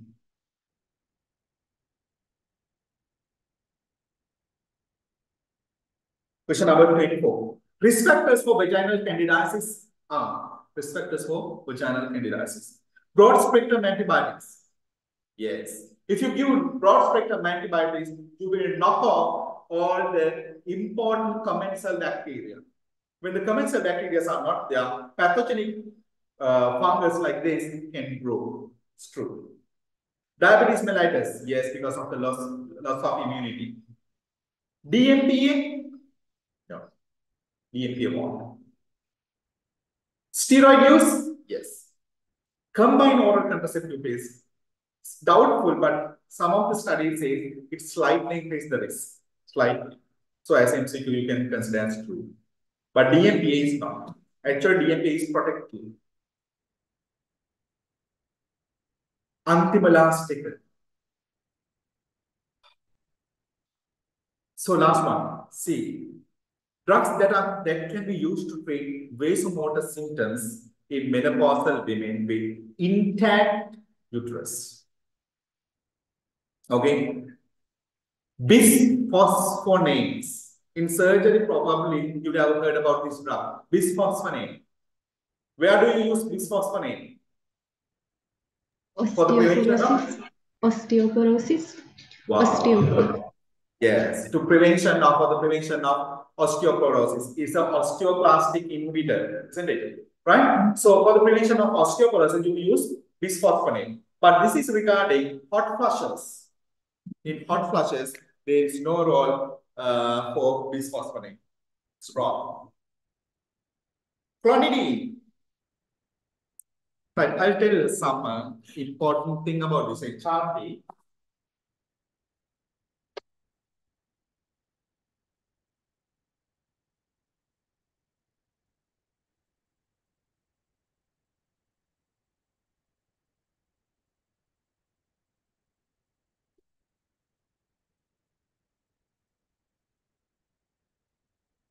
Okay. What is HRT actually? Hormone replacement therapy. What is the hormone you are lacking actually when you are menopause? Estrogen. So why do you get all these symptoms in postmenopausal women like hot flashes, dry skin, loss of libido and everything? Because of lack of estrogen. So what you have replaced is estrogen. Okay. So in a menopause woman, menopause women, what you have replaced is estrogen. But can you give estrogen alone? No. Why not? When you give estrogen, this resting endometrium also will start proliferating now because of it. But after estrogen, endometrium also start the proliferation. So endometrium will start proliferating because of estrogen. It proliferate. And after one step, it will go into hyperplasia. If you further give estrogen, it will go into endometrial cancer. Okay, so in these women, if they have intact uterus, you can't give estrogen alone because of the risk of endometrial cancer. So then what you have to do? To control the estrogen action, what you have to do? You have to give some other hormone. What is that? Estrogen is progesterone. You can give progesterone as well with the estrogen. Estrogen will progesterone. So you give progesterone with the estrogen. So progesterone will stop unnecessary proliferation of the endometrium. So if somebody is having an intact uterus, you have to give estrogen and progesterone combined preparation. Okay, combined preparation. You can give continuously the whole month same dose, so they won't have menstruation.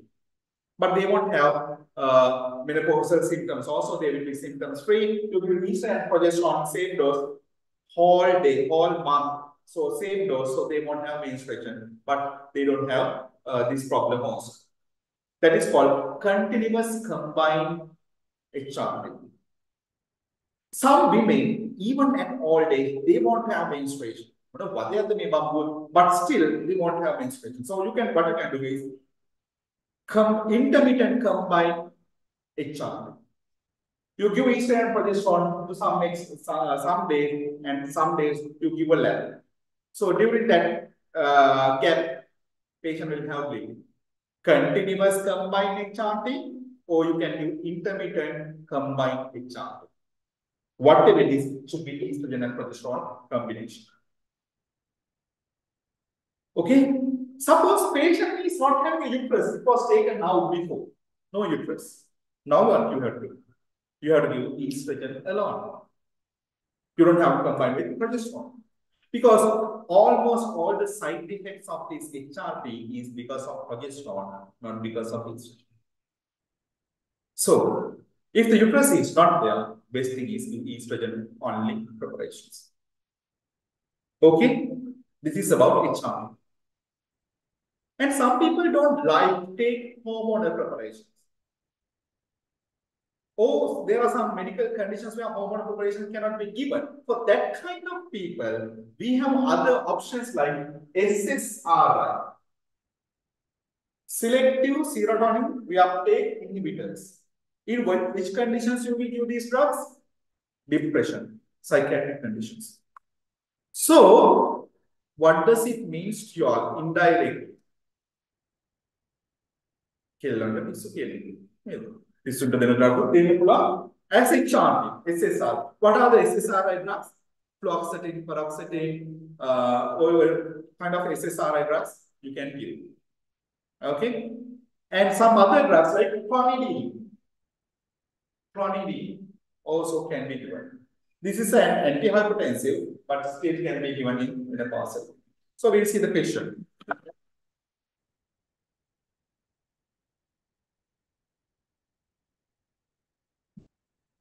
So before I finish this session today, so I will try to do some more sessions like this, right, with you all, and I think will be important for your exam. And if you all have any feedback, please leave a feedback at the end, saying I can improve myself, or even I can stop it. If you think that this is bullshit, this is just wasting of our time, then of course I can stop it today itself. Okay. So actually, I was not involved in the active learning, teaching. Active teaching over last few years. Now I'm going to restart again, right? So I'm going to revise the notes and revise the questions, and we will be having discussions like this, right? All right, okay. So we've got the last question. Drugs that are used to treat vasomotor symptoms in menopausal women with intact uterus. Bisphosphonates, false. Clonidine, yes. Tibolone. What is tibolone? So when you take tibolone in the body, it divides it turns out into estrogen, progesterone, and testosterone as well. Wow. Sexual drive එකක් ගන්න ඕන නම් ආච්චි කෙනෙක් කියලා දෙන tibolone ටිකක්. She will be like Sunny Deol, right? Okay. So tibolone is that kind of drug. It has some testosterone also in it. So testosterone is important to increase the libido.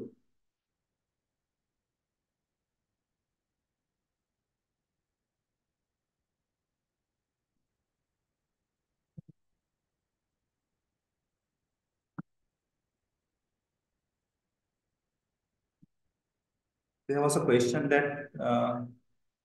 question last time about condoms. So I can't remember the question, but if you have a question, I can discuss, right? So tibolone is something like that, right? Especially in other countries, like their main. Now, in other countries, after the first or the second child, they stop the business, women. But then ළමයි ඉන්නවා. ඊට පස්සේ ළමයි ටික ලොකු නම් කරලා ළමයි ලොකුයි. ඊට පස්සේ තව ටිකක් වයස කරලා මේ මිනිහගේ තියෙන විශේෂ කියලා මිනිහට බයිනවා. Something like that. You know, yeah, the sexual, they don't think about their sexual life. And one thing is, when they go older, their testosterone level also going down. But in other countries, they are very active even at the age of 70, 80 years. They still want to be active. You know what I mean by being active. Okay, so they take this tibolone. Tibolone has some testosterone effects, so it increases your libido.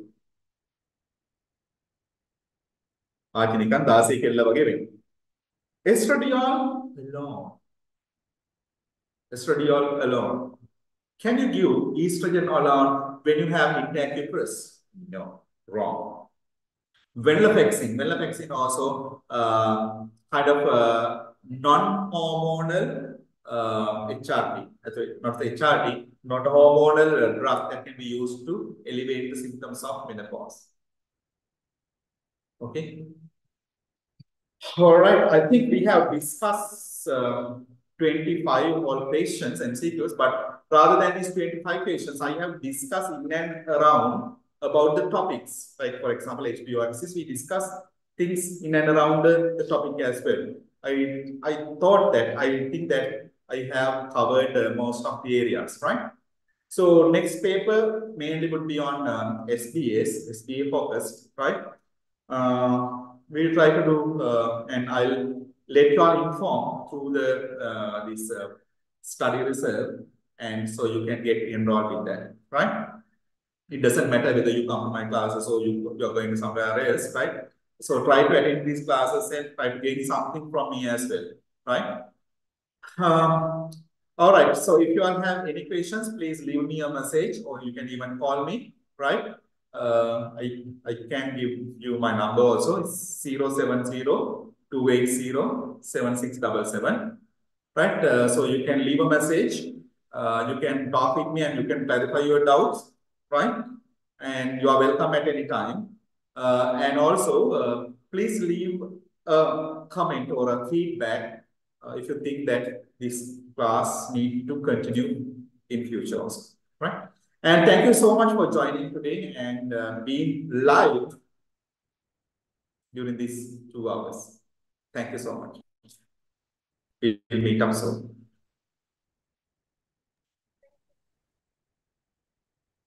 If you all have any questions, you can ask even, right? Okay, no problem.